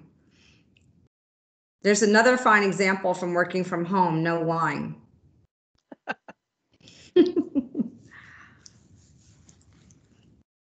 Sorry, Director Sakata, how do you think things are going so far? I think they're going great. I like the idea, though, what we did first. We should read every one of the goals, you know, like we're going on goal C, read all the 1 through 7, and then you ask each director their comments. I think it moves along quicker, less interruptions. Yeah, I think it's a good idea, and I want to make sure I get everybody out on time since we only have an hour and a half left, and I always love to get the board out earlier if we can, because 4 hours, 3.5 hours is a long time. Yeah, I agree. But I think if you should, when we come back to the meeting, you might want to say, let's go for that format because, Sure. well, I liked it. I don't know about anybody else. I also like the discussion we're having though, so I don't want to detract from that in any way because it just enriches. I mean, the plan gets better. You can see why this input is so critical. Absolutely. Yeah, it's been a really, I've enjoyed the workshops. I think it's been really helpful and I like what the results are. Everybody seems to be doing a really good job. Great. So it looks like we have, whoops. In the boardroom, it looks like we have Director Thomas and Underhill back. Do we have Director Davidson back? And Ratterman? Scott, are you back? I'm here, Ellen. I don't see Jeff's phone number on the list anymore. Yeah, I hesitate to start without Jeff back online. So maybe we can make, wait, is Michael back? Michael's I'm here. back. I'll check with Jeff right now. Okay, terrific.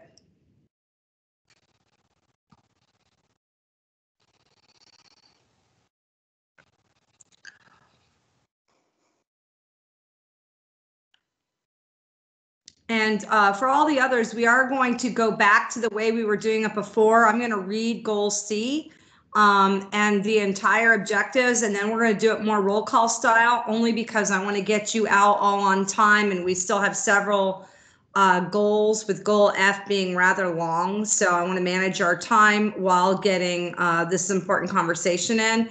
The programs, projects, and initiatives. And this next one I think will generate some discussion because again, this is really mostly what the district is doing day in and day out and deserves that level of discussion.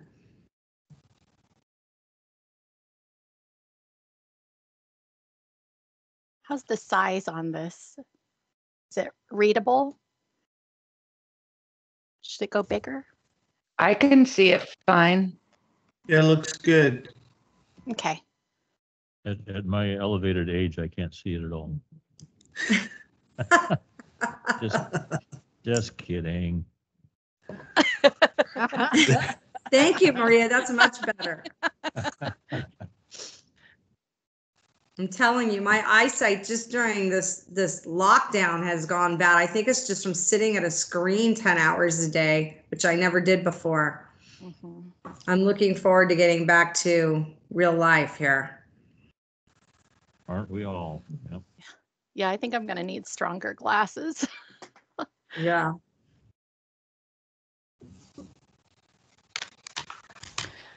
Larger monitors help with that. Yeah, that's true. Except I moved rooms quite a bit. I mean, for me to be sitting at all is quite different from my experience. So I can't sit in a room very long. So hopefully President Davidson will be joining us again here momentarily, but I think we should probably go ahead and get started. We still have quite a bit of ground to cover. Okay, so I'm going to go ahead and read through these. Goal C, operational integrity. Ensure district operations deliver efficient and reliable water and wastewater services. Goal 1, ensure our infrastructure is operated and maintained to fully realize their expected lifespan. 2, implement preventative, predictive, and corrective maintenance plans to ensure safe and reliable operations, including continue to modernize wastewater treatment and recycle water delivery systems to increase the use of recycled water, which decreases demand for raw water. B, develop a short, mid, and long-term approach to project implementation that aligns with value added, optimizes the budget, and is paced for successful outcomes. 3, develop standard operating procedures and improve technology that will create efficiencies, reduce risk and costs, and ensure consistency throughout the district. 4, rehabilitate or replace aging infrastructure to increase reliability, capacity, and efficiencies. 5, develop a health and safety program and promote health and safety in all that the district does to protect our community and proactively manage our risks. 6, monitor and adapt to emerging and existing regulatory requirements and mandates. 7, communicate on the district's operational efforts to effectively deliver water and wastewater services. So again, and I believe Director Davidson has joined us. Is that true? Yep. Sorry Great, about that. thank you. We just went through goal C and the objectives. So we are going to do roll call style in the respect for our limited time left.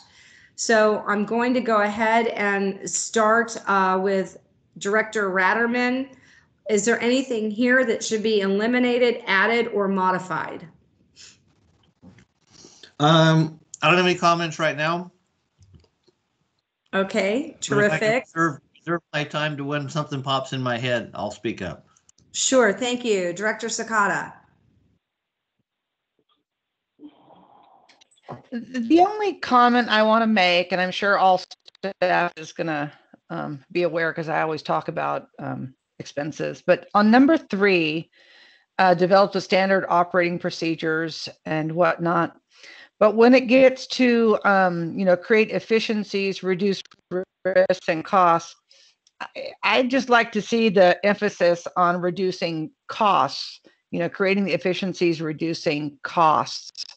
I just want to make sure that everybody's mindful about, I've said it before, spending other people's money, and whether it's here or back in the financial side, it stood out to me when cost was last in that reason for these operating procedures. I'd like to see that as a priority, but I would still be okay with the way this was written. I just wanted to make that comment, and everything else I'm okay with.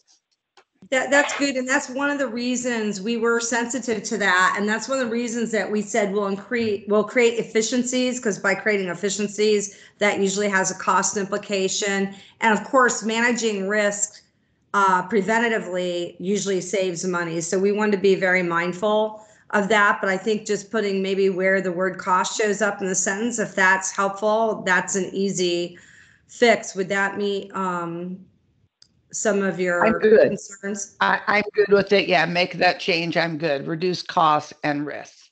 So that sounds good. Thank you. Okay, thank you. Director Ratterman? Yeah, I just was curious as to why consistency in that sentence is highlighted, that particular word. It seems like there's a lot of the efficiencies, risks, costs. And I'm glad to see risks are in there. That's a huge insurance avoidance is one of the best ways to insure loss. But consistency, this doesn't seem like it should be bolded. Thank you. And I want to remind everyone that the bolding that's within these sentences was only to indicate that this came out of an interview or survey. So that's why it's in here. Somebody specifically mentioned it. They will not be bolded in the strategic plan moving forward, but this was just to indicate. So why did staff and the consultants even put this in here? We want to alert you that it's in here because this came from our discussions or workshops or survey. It won't be bolded in the final copy. So consistency is not any particular special word, except that it came out of our stakeholders' input. Okay, thank you. Okay. Thank you, Director Underhill. Oh, yes. And talking about the highlighting, it was important enough for our staff to mention it so that, you know, it would come to our attention. And so I think that's important that you did that. But no, I'm fine with goal C. Thank you, Director Thomas. I like everything that I see here with Cindy's suggested change. It's good. Thank you, Director Davidson. Yeah, no, I'm content with goal C. Thank you. Any input from staff or the public? Yes, Damon. Hi, thank you. Yeah, I just wanted to touch upon the consistency conversation. I think overall, staff recognize that there's perhaps many ways of doing things throughout the district culturally. And I think a lot of folks acknowledge that if we can standardize most of what we do, it'll meet that objective. And I think, because I hear a lot of conversation about consistency in the day-to-day ops of facilities as well. And I think it also highlights that the district works to implement infrastructure that is uniform also. And so I think it kind of mirrors that objective as well. Thank you. Appreciate that input, Damon. Any other comments? Does the board feel like the way that the objectives are stated under goal C, that they would be able to vote on this in the next board meeting? Yes. Yes, it's fine with. Yep. Yes, looks good. Great. I'm not hearing any no's, so we're going to go ahead and move on to goal D. Do you want to read through these, Maria, or would you like me to? Sure. Goal D is customer experience. And we did discuss earlier moving it up higher to one of the earlier goals. So we'll be doing that in the final document. Customer experience. Build trust and demonstrate value to customers with responsive service and positive experiences. Our objectives are: Objective 1, engage customers and educate on district's achievements through local venues and outreach. Objective 2, implement strategies to get customer input, such as customer surveys, to inquire about experiences, obtain feedback, understand priorities, and learn preferred communication modes. Objective 3, connect with our county residents and businesses by engaging with them regularly at local events, press releases, news stations, and communications that highlight how the district is serving them. Objective 4, provide services that are accessible and cost-effective to customers, including the district's website to transact business. Objective 5, instill a district-wide culture that fosters positive customer experiences. Objective 6, improve communications with customers through the following. A, seeking to understand the customer point of view. B, prioritizing responsiveness to phone calls and electronic inquiries. C, enhancing access and response times through technology. especially as related to emergency situations. Great, thank you, Maria. Any comments from Director Ratterman on Goal D objectives? Are we missing anything? Do we need to eliminate or modify? Looks good. Thank you, Director Sakata. Well, of course I have a comment. Let's see. So I'm thinking possibly moving number 2 up to the first spot and then move everything down. And just because I think getting strategies to get customer input, I know it's extremely important to me. And then the other comment on number 4, whenever I see anything, provide services that are accessible and cost effective, every time I see a website or something more digital related that requires internet, I think of my district because it tends to be an area that doesn't have good internet just because of the location. And I'm wondering if this is a possibility, something to consider. Maybe it doesn't have to be in our objectives here, but set up some kind of a CCWD substitution for the administrative staff in certain areas. And I'm thinking West Point, one, it could potentially lessen all the service call or all the calls for admin. They could make payments there, maybe even if it's only once a week. But that might help and lessen some of the calls if some of these folks can come in person and make the payments. And maybe you have something like that already, I don't know. But when I see, the website to transact business, not everyone can use the website because of internet. And then on number 6C, again, I see enhancing access and response time through technology. So again, is there, some other way to enhance it, not just some type of digital technology? Okay, so thank you. Let's maybe start, if you could scroll up. Maria, I'd like to hear a little bit maybe too, not to put Jessica on the spot, but if you have any response to this. I know that part of it's technology related and that meets some customers' needs, but not others, particularly if there are technology barriers. So are there other ways to transact business that would be in person, such as paying bills? And I don't know, Jessica, if that's your area of expertise, so anyone can feel free to comment on how we might change this. Yeah, well, currently our doors are open, so customers can absolutely come in and they can pay bills in person, they can pay bills over the phone, they can pay bills online. So maybe it says provide services that are accessible and cost effective to customers, including use of district's website, telephone, and in-person abilities. So you're providing different modes of being able to access transactions through the district. So maybe we're just showing that we have a range of opportunity that's both technology driven as well as in person. Would that be helpful, Cindy, to making this more appealing? Yeah, I'd like to see it like that if you can. Okay, because that's being able to go to every type of demographic, people who are more remote, people who are closer to the district, et cetera. So with that addition, if we want to move on to the next one that Cindy recommended.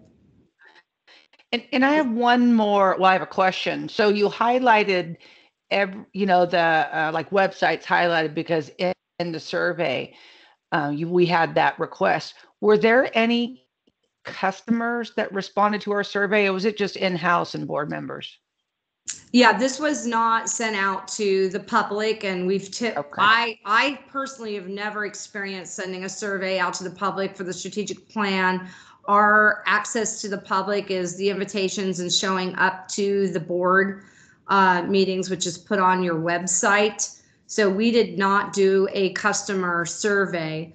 And I think there was some survey discussion, right, above, and maybe Jessica wants to address that just in the future through customer surveys and our ability to get that input in the future.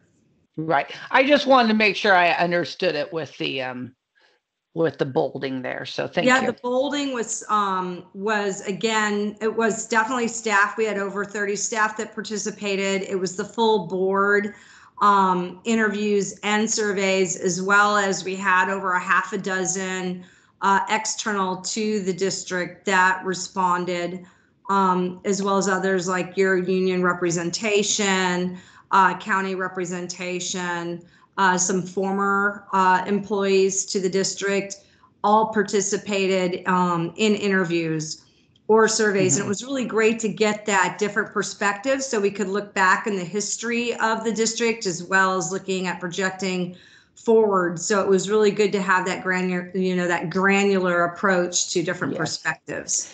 And then on C, where I had saw the word technology again, after reading the whole sentence, I'm okay with that there. I don't need any change or any more comment on that on C. Okay, thank you. Director Ratterman? Yeah, just one quick comment on number 5. It seems like under the goal of customer experience, that number 5, after Cindy moved one of the other ones up, that surely seems to be the top one. And I wanted to ask my fellow board members if they agreed under the goal of customer experience. Yeah, I agree. I agree. And we hear that a lot, Scott, and I think great that you move it. And we also underscored it in the overarching goal D. You can see the sentence ends with to customers with responsive service and positive experiences. So that is something that there was a lot of consistency in our responses back. So thank you for that recommendation. Director Underhill. Oh, yes. I'm satisfied with the changes. I'd just like to talk about 6A, improve communications with customers through the following. Seek to understand the customer point of view. I can say I understand, but am I going to do anything about trying to please you? Or that is just kind of doesn't give me much satisfaction.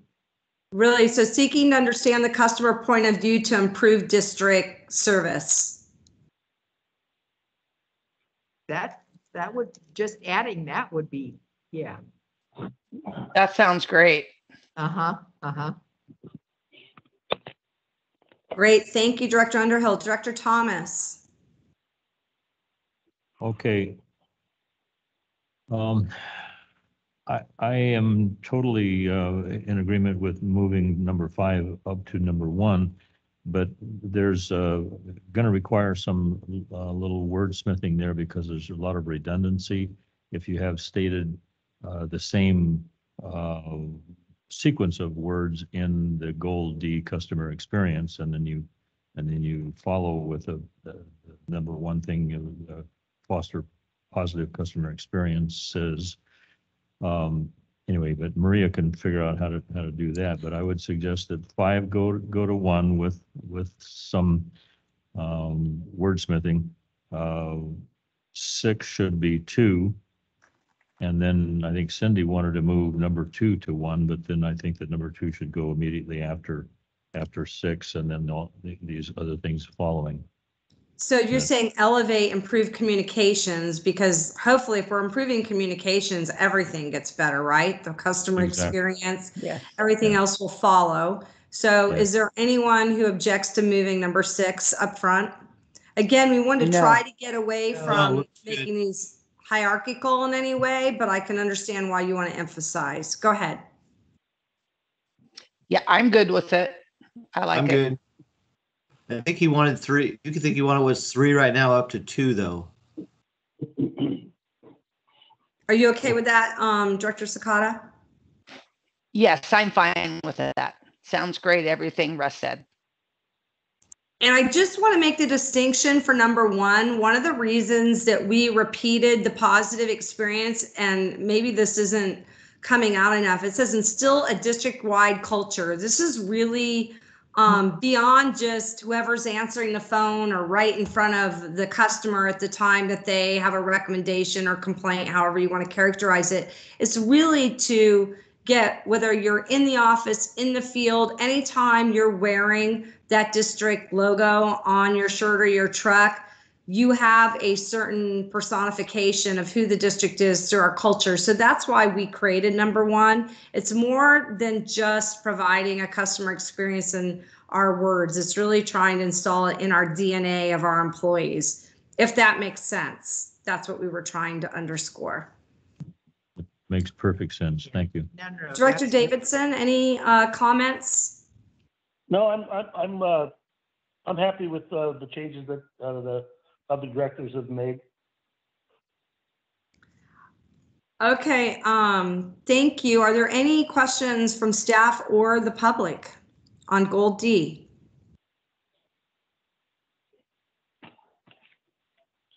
Thank you. Moving on to the next goal. Goal E, people and partnerships. I personally, this is my favorite because I've never used this as a goal in anyone's strategic plan like this. And I think it was really fun that this came to our attention. And again, that was all because of interviews and the survey. People and partnerships, engage our stakeholders and partners to best protect our water resources and infrastructure and further our shared interests. Objective 1, develop and execute a communication plan that supports the district's outreach to internal and external partners and reflect our shared values and mission. 2, engage and facilitate partnerships to best utilize the district's assets and promote the district's legislative positions. 3, create a recognizable presence in the county through thought leadership and rebranding. 4, continue to develop relationships with local, regional, state, and federal partners to manage our district's risk and leverage our assets. 5, closely monitor and engage in any relevant policy developments. 6, partner with other organizations and water agencies on grant opportunities and policy advocacy. 7, increase district recognition and expand partnerships engagement through community events and outreach opportunities. So with that, I would like to go through the roll call method again. Director Ratterman, anything you would like to eliminate, add, or modify? Not yet. Okay. Thank you. Director Sakata? I'm with Scott, not yet. It looks good right now. Thank you. Director Underhill? Okay. Please remind me how we're going to get through thought leadership. Okay, thought leadership is number 3. Create a recognizable presence in the county through thought leadership and rebranding. So we like this presence of thought leadership, and thought leadership is really speaking to, we need to be at the right organizations. We need to be at the table, irrespective of who those stakeholders are, anything that would be relevant to the water district. And we need to be leading in those discussions that are relevant, that help protect our water assets, essentially. So we put that term thought leadership in there just to denote that we don't really want to be passive. We want to be the thought leaders and to inspire others to deal with anything that is of interest to the district in terms of our services, our assets, or our risks. So I don't know if I answered your question, Director Underhill, but that was the thought behind it. I was thinking, have I, missed a new way of doing leadership entitled thought leadership? That's what I was thinking. Well, you've done it for years. Oh, have you? Well, you have. Okay, well, but I'm saying that to make it, current. I have another couple of things on number 5. Closely monitor and engage in any relevant policy developments. And who are we talking about specifically? And number 6, partner with other organizations and water agencies on grant opportunities and policy advocacy. And it sounds like when you say partner, we will just will continue to partner. We've been doing that, so that why don't we just say continue to partner? Perfect. So let's add to number 6, continue to partner. On 5, closely monitor, engage in any relevant policy developments. I believe your question is like, what policy developments? We put relevant here to qualify that a bit. Obviously, we're going to be looking at policies that are relevant to the district. Some of it, for example, might be fire policy that normally wouldn't, but do have water implications, right, to a healthy watershed, as well as being able to do water or firefighting rather. So is there something you'd like to see, Director Underhill, that would be added to this to clarify this more? And just to add to that response, I think we initially had a much longer sentence there where we were talking about state and federal, legislative and regulatory policy advocacy, and it just got very kind of convoluted, I think, or it was hard to be concise when you reference all those different areas where we're engaged. So I think we ended up trying to streamline that into relevant policy developments, regardless of the source. It may be, a county ordinance, or it may be a federal, legislative effort. Could we add to that, say, relevant policy development that affects CCWD? Yes. I mean, yeah. Yeah, I think that's what we were trying to capture with the word relevant, because I think that is one of the areas, and we've discussed this quite a bit in our advocacy, wanting to be engaged in areas where there's an impact on the district, but not wanting to go beyond, what is directly relevant to us with our limited resources for that type of an effort. So I think that's why that's the qualifier there was relevant policy development, so we could clarify that further. Relevant to CCWD. Mm-hmm. Great, thank you for that. Any other comments, Director Underhill? No, that's it. Thank you. Director Thomas? I don't have anything to add, but I like what I'm hearing here from my colleagues. So that's Thank it. you. Director Davidson? Nope, we're all good. Thank you. Any comments from staff or the public?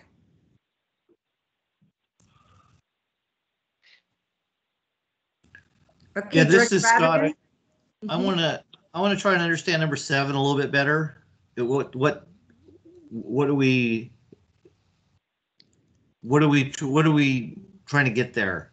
Sure. So this came up too. I'm surprised we don't have anything bolded on here, but a couple things came up with this when we wrote this.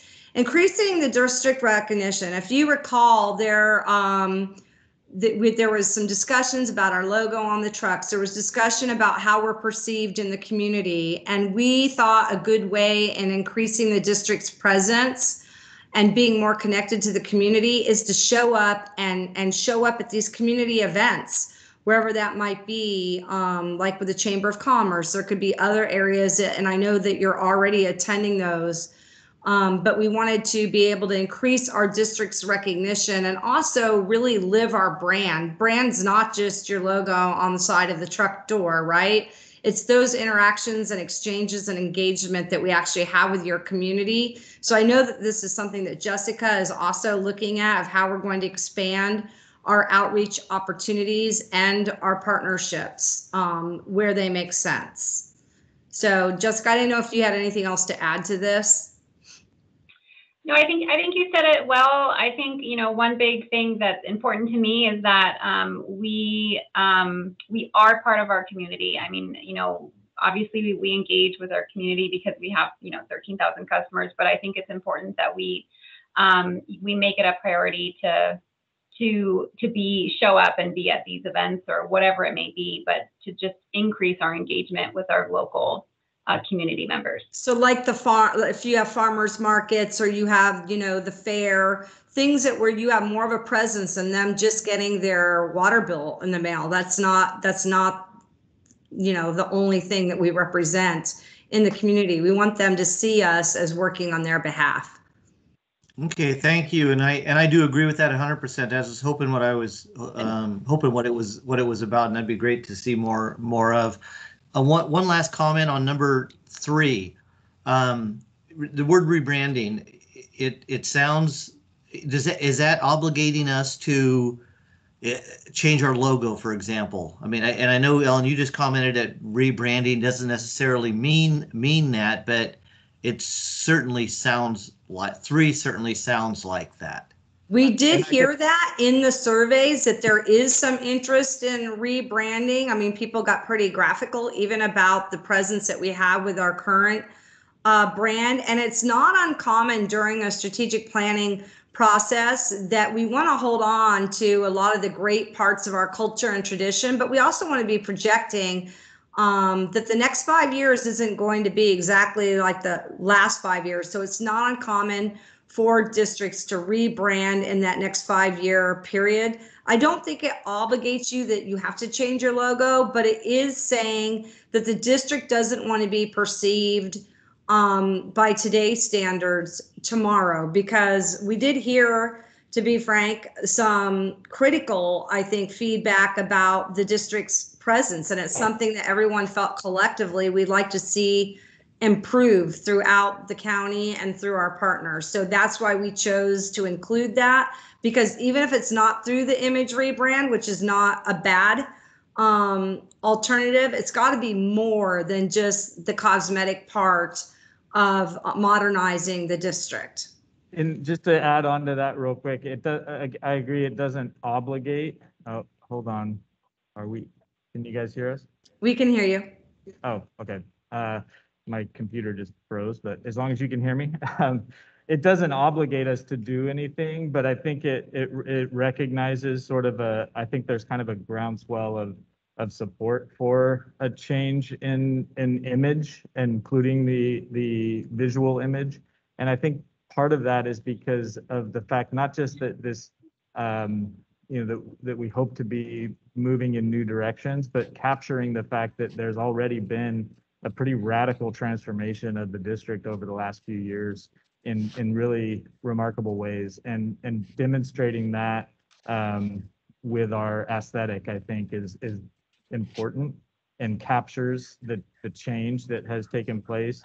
At the same time, not, as Ellen mentioned, respecting and acknowledging our history.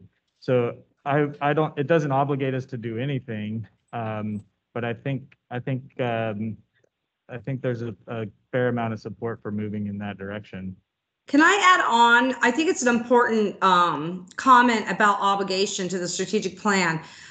Hopefully the strategic plan, the will is being represented here to execute and implement it, but things are going to come up. You have a chance every board meeting, but you definitely have a chance every year where you're going to operationalize the strategic plan. You're going to hold yourselves accountable by what you fund, what you don't fund, what your will is of the board in terms of executing on the objectives in the strategic plan. The strategic plan was meant to capture that goodwill moving forward, help direct staff what's a priority from the board's perspective, but also noting that this is a dynamic strategic plan. Like in the time of COVID, I can tell you, at least my former clients, they have to recalibrate what they're doing in their strategic plan to meet new obligations, new regulatory requirements. They have to constantly be nimble. And this plan is meant to keep you nimble by saying, well, we said 1 through 7 was a priority. We're clearly not going to do that all in 2021. This is over the next 5 years plus. Most of my strategic plans have a signature with a plus sign because it may be year 6 or 7. But this is the intention moving forward of what we want to accomplish. And strategic plans should be part of aspirational, that yes, 80% we have to meet our obligations, but we have an aspirational element to this as well to meet our envisioned future. So I want to address that because I think it's a really important, yeah, we said this, but you will have to recheck, is this still a priority amongst all the other things that a board has to weigh in on over time? This is Cindy. I like number 3. However, when we do talk about the rebranding and we're thinking of new logos for all the vehicles and stuff, now me personally, I don't think it would be a proper time to be having that expense. But if it's something to eventually lead to, I think that's okay. But I just wouldn't want to have this number 3 say, okay, that's what we're going to do. And I think it doesn't say that. It is more of a goal down the road.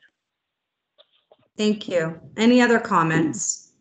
Yeah, this is Director Davidson. I agree with Cindy on that point. We've talked about the logo several times over my tenure, but it's an expensive process, and it's something that we would certainly want to have that probably budgeted. I think people underestimate the cost of new business cards, new vehicle signs, all that kind of stuff. It's certainly something we want to understand what the budget number is going to be before we go forward with something like that. Okay, thank you. Any other comments? And even in private business, we look at those rebranding costs, and just to let you know, while maybe not ideal, it's something that even if you did decide to rebrand, you could go, just as an example, with a new website, but you're not going to go to the entirety of the expense of repainting all your vehicles, for example. That's something that you will consider anytime that this may come up into the future for budgeting reasons. So, any comments again from the public or staff? Do the directors feel comfortable with this goal and the objectives as stated, that when we come back to the next board meeting, you would be able to vote on this item? Yes. I'm fine with it. Thank you. Yes, looks good.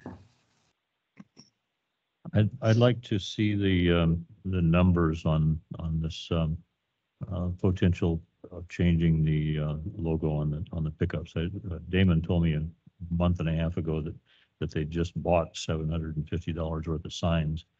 But I mean, if we are in fact going to try to claim that we're repositioning our strategy, or repositioning our desire to be perceived as more friendly and proactive with customers. I think that spending a couple of $1,000s on advertising the fact that this is part of our commitment. This is, we want to. This is the new CCWD. This is CCWD for the next for new generations. I don't want to short sell our effort here. It's important to me that we make everything that we're doing here consistent and believable and tangible. So that's my 2 cents. Thank you. I think that's a great point. Just real quick, and I think there's a balance here where we can capture the change and the new. I agree, it is a different CCWD than it was even just a short time ago. And I do think it's really important to find ways to effectively communicate that. But I also am sensitive to the cost constraints. So we're going to be budget conscious, and this would come back to the board. But I think there's a balance we can strike there where we're still effectively communicating that change and the direction that we're taking, without going farther than we need to as far as budget goes. I volunteer to fund the purchase of signs for 4 vehicles myself. Jeff, you going to do 4? You're aware of the fact this meeting's being recorded? Yeah. Okay, yeah. We'll do it. Let's send them an invoice. Well, thank you. I can tell that this is always, I like to say, it kind of reflects the ethos of any organization, and people wear their brand, we hope, as a badge of honor, and that hasn't always been the case. That happens in private business, it happens in public. So I think it's great to keep it on here, and as the board dialogues and continues to move the district forward, you guys can continue to have that, but it does seem important enough to capture what came back with the surveys and the interviews and show that there is some intention, long as it's in balance with all the other priorities. And again, we're probably not going to use numbers when we number these in the strategic, when we put these in the strategic plan. They just may be bullets underneath. So Maria, who is just a master at design, will look at the different methods of doing this, but you're probably not going to see numbers and letters either in terms of hierarchy. So thank you. Let's move on to the next goal. We made it. Okay, so this is going to be an extra long one, and I'm going to go ahead and read this. Goal F, enduring organization. Ensure reliable and consistent services through building an evolving organization that reflects the district's values. Objective 1, create efficiencies and long-term cost effectiveness through advanced technology and modernizing business practices. 2, protect our assets through upgrading cybersecurity and on-site security. 3, ensure proactive succession planning to leverage our sustaining staff, knowledge, and onboard the next generation to inspire stability and innovation. 4, invest in employee engagement and wellness for recruitment and retention. 5, provide staff with training and professional development opportunities. 6, develop thought leadership in a knowledge sharing environment rooted in our mission and vision. 7, enliven our core values and foster a trusting environment through the strategic plan as our guiding force for decision making and reflecting our why we serve. 8, evaluate the district's essential staffing and priorities and employ district staff, partnerships, vendors, and consultants to align with strategic priorities and provide the most effective services. 9, develop a district that our customers value and our board and staff are proud to serve through a recognizable and respected brand. 10, value the workforce that enables us to deliver on the strategic plan goals and objectives and uphold the core values the district is committed to. 10, did I say that right? 11, provide transparency by communicating frequently and broadly to unite our workforce and execute a living strategic plan through work that matters to our countywide interests. If you could scroll to the top. So this is an extra long one. I'm going to just take the first maybe 6 of these as we go through, and would like to call on Director Radaman.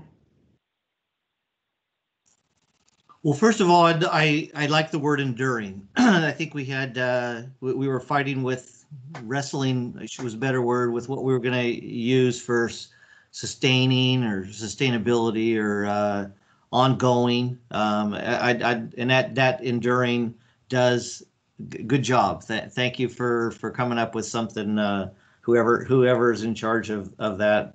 That's the only thing I have right now. I'll reserve my future comments for future, for later. Thank you. I just want to say thank you for recognizing that, Director Ratterman. We probably considered, I don't know, over 100 different options for that particular word in this document. So I really appreciate you pulling that out, because I like where we ended up as well. Thank you, Good. Cindy. Well, let's see. You know, at the moment, I think I'm okay, but kind of like with Scott, something else might come up from another board member or someone else. So I'm good for right now. Okay, great. Director Underhill.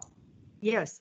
The thing that I find of real value is the succession planning, because that's one of the things that I've talked about for years. The fact that, you know, we are going through retirement, we're going through people leaving CCWD, moving elsewhere, and our succession planning.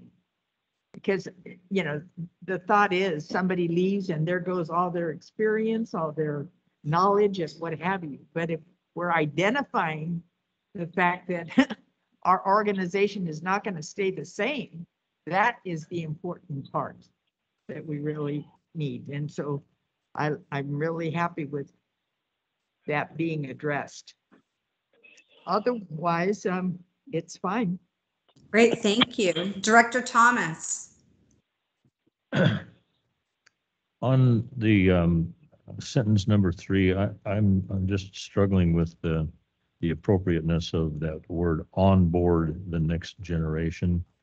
Can we suggest a different way of saying that? How about prepare? Excuse me? How about using the word prepare the next generation? Or integrate. I think integrate Integrate. would show that we're being Integrate. inclusive. And that's good, better than on board. Thanks. Okay, great. Any other comments? Director Nope. Thomas? Sorry. Go ahead, Cindy. This is Cindy. I was looking at something, and number 9, I really like that. And I'm wondering if that should be moved to the top. Develop a district that our customers value and our board and staff are proud to serve through a recognizable and respected brand or maybe service. But that to me is really important. I don't know how anybody else feels. Yeah, I agree. I'm okay with that. Okay, let's move that up. And if there, Director Davidson, we were- do you have any comments on the first 7? No, it's a very thorough list. Okay, thank you. I'm going to go ahead. Any comments from the public or staff on the first 7? Okay, I'm going to go ahead and I think we're at number 8, right, Maria? I think we have to include 7 because we moved 1 up. Okay, 7, thank you. Develop thought leadership in a knowledge sharing environment rooted in our mission and vision. 8, enliven our core values and foster a trusting environment through the strategic plan as our guiding force for decision making and reflecting our why we serve. I'm not going to read these again since I read through them already. Are there any comments to 7 through 11? Starting with Director Ratterman. Yeah, number 7, I'm if there had been reference to that quote before somewhere, I can see using it here. Is it referenced somewhere else? It just comes out of the blue as some guiding force, or not number 7. I guess it's number 8 now. And no, I don't like that. It doesn't sound right. It doesn't. I mean, I think. Are you having the issue with why we serve or guiding force? Both. Oh, both. No, I think we can change any of it here. So it might have come out of the surveys, etc., but it's not even highlighted, so we can change it. I like what it says. I like what it says, but it's like find a different way of saying it. Sure. So values and fosters a trusting environment through the strategic plan as our roadmap. As our guide. As our For guide. decision making. As our guide in how we do our everyday activities or something like that, but to why as we our serve. directional guide. Yeah. Okay. I mean. As our guide for decision making, period. Do we need to put why we serve? No, we don't. Our decision making in every aspect of our operation, or I mean, just recognizing that the strategic plan can maybe influence decision making, but there's a lot more that goes into that, right? Yeah, I As mean, our I think guide for the decision-making. trusting environment, and through our strategic plan, I think is great. And just finishing it up looks better already, and we may be able to get better than that. Okay, great. Thank you. Director Sakata, any comments?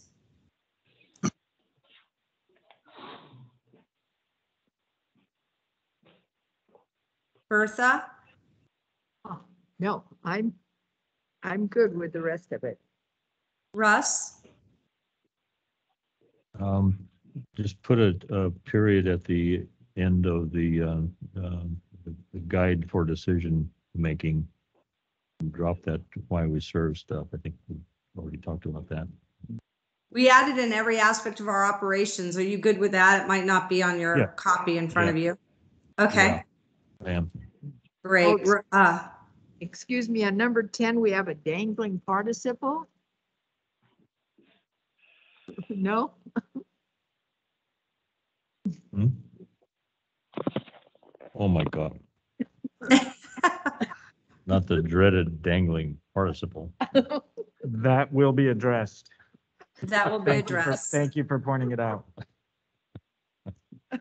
Okay, Jeff, any comments? Nope, I'm good. Any comments from staff or the public?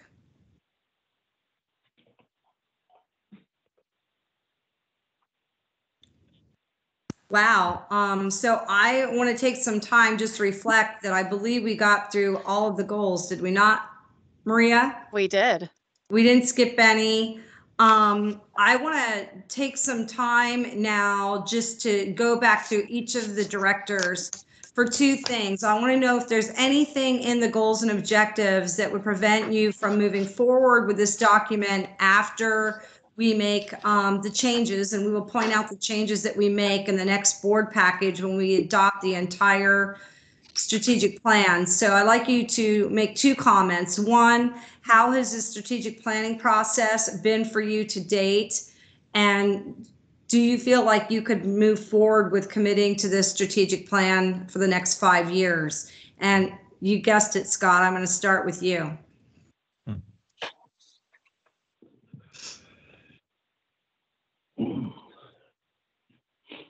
Scott, we can't hear you. I'm sorry, you're on mute.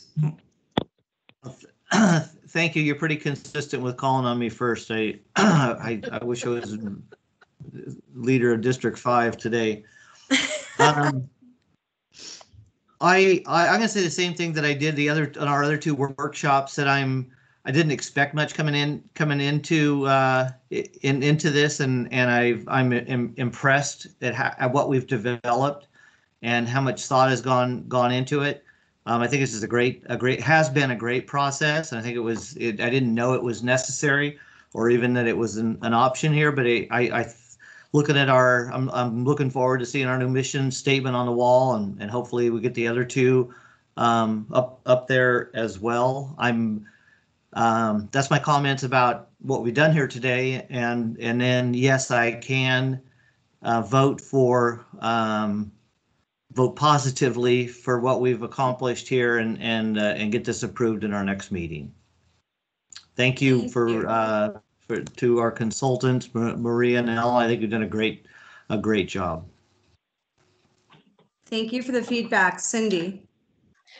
Yes, everything looks great, so I would vote to adopt it. I think it's all great. The process has been really good. I feel like I learned a lot about CCWD and staff and whatnot, and I really enjoyed that. And the only other comment I would make, would it be necessary to have staff bring back comments, say 3 to 6 months from adoption, just to give the board an idea of how the draft or the objectives are working for them and their day-to-day operations to achieve the goals? Is there anything that could be updated? And I'd like to kind of know that if that's not too soon for them to give us an idea of how it's working for them to use these objectives.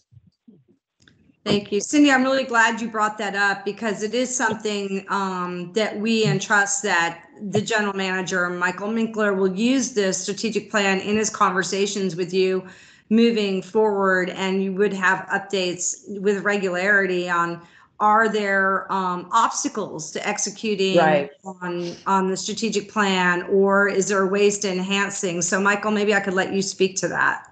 I think it's a really good point. I'm glad you brought it up, and actually Director Underhill and I were talking about something similar this week, and I would actually suggest maybe creating an objective along those lines under enduring organization that addresses developing and utilizing performance metrics for district for district work efforts or district activities, because I think that is something that we've tried to do more of.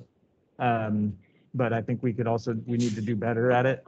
And that includes, you know, a lot of different initiatives where we need to make sure that we're not just, especially as we're developing so many new programs or business processes and implementing new technology, making sure that we're tracking the progress of those efforts and reporting back to the board is really important in a time of a lot of change. So, and I think that applies absolutely to this plan as well. So I'm really glad you raised that point, Director Skada. Well, I just want to make sure that we didn't make this plan and nobody could work it. You know what I mean? And so when you start doing that, if you report back and say, no, we need to adjust this value or whatever. So great. Thank you. Thank you, Bertha. Oh, yes. I want to thank you, Ellen, and, you know, for your help, and Maria. We've completely gone through a whole new process throughout the strategic planning. I haven't done a strategic plan in, I don't know, Jeff, when was the last time we did it? and didn't follow. I don't know. About 10 years ago. So yeah, it's great. And I think the board worked very well together, and I'm pleased to hear all of the comments from everybody. Everybody had a part to play, and they did that very well. And I'm very happy. And then, as Cindy was asking or suggesting that we do hear about how our plan is working, did we take all this time to come up with something that we could work with, that we could see results? And so however you plan out how we're going to be getting the feedback is wonderful. But I think this was a very successful process, and I'm just very, as I say, I'm very, very pleased, and we'll work towards it. I will work personally towards its success. Thank you. Thank you. So Russ, I know this was probably the best birthday present you got all day, that we're going to end early, but we definitely want to hear your feedback. Okay. I've been reflecting about this opportunity for since we started, and you know, when you're an elected official on a board like this, you kind of try to do your best to do your job in the best way that you can, and represent your constituents and have a positive influence. But this process really, to me, has represented my first opportunity to put my fingerprints on some positive things that I hoped to accomplish when I got elected, appointed first and then elected. But anyway, it's a good process, and I think that the value of it can be measured in large part by the participation of two executive directors of adjacent counties' water districts participating this morning. They can see the value of it, so that makes me very happy. I'm sorry that John Woodling couldn't join us today. I always enjoy his participation, so tell him that we missed him. But anyway, I can enthusiastically vote to approve this when we meet again. Thank you. And I know John was sorry he couldn't make it, but I'm sure he'll be there when we adopt the final plan. So thank you for your perspective, Jeff. Yeah, I just kind of want to echo everybody else's comments. I think the probably the most important aspect of this planning process for me was all the effort that our staff put into it, and that's really important. I mean, you know, as a board, we can only do so much, and I really want to thank all the staff for all their hard work putting this plan together, and of course I will support it. Thank you. So before Michael concludes us, I just wanted on behalf of Maria and myself to thank you for entrusting us to this really important process. And you guys have all done a tremendous job. Staff, both staff that are present here as well as staff that participated in the survey, they're really going to be looking at this collective effort and say, was this worth our time? Was it worth our money? It's always the first thing on most of our minds when we're at a public level. And I'll be very excited to see you implement this plan. And if you don't implement the plan, I might come back as your angry public, not because I had a vested stake in your community, but rather because I really think that this plan is going to be important to modernizing your district. So I hope this is one tool for you to do that. I'm going to let Maria have a few words, and then I want to hand it back over to Michael, because we will be coming back to you as the next step of improving upon what was written here and coming back to your next, I don't think it's the next board meeting, by the way, but it's in April that we'll come back with the finalized plan. So Maria? Yeah, today is a really good, feel-good moment for me, seeing us complete this final workshop. All of the work that everyone put into these objectives, just the sheer number of them shows that there was a lot of input and a lot of interest. And I really look forward to showing you the final plan as it all comes together. And I really appreciate all of the support and participation. And Maria didn't underscore it, but she grew up in your community, so this must be exciting. It's really great to see. Yeah. So, Michael, did you want to close this out here, and then we could take any questions from staff or the public after that? Yeah, and I just really appreciate everyone's engagement again. Thank Larry and Ed for participating and making the time to be here today and make some really positive contributions. And really thank the board for the sincere engagement in this process. Because as President Davidson mentioned, you know, the document's not worth much if we don't have staff buy-in and staff input, and the same goes if we don't have genuine input from the board and engagement and support for it. And it's just really heartening, I think, to see, after a lot of work that's gone into it, to see it, you know, buy-in from all sides is just fantastic. So really appreciate everyone's engagement. I'm excited about the final document, and then the new direction that we're going in once we have that. So thank you. Thank you. Do we have any comments or questions or statements from staff or the public?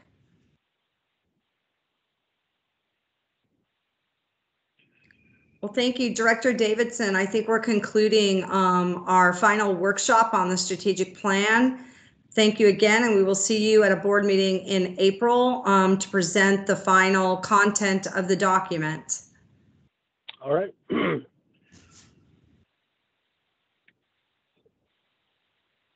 Sounds good.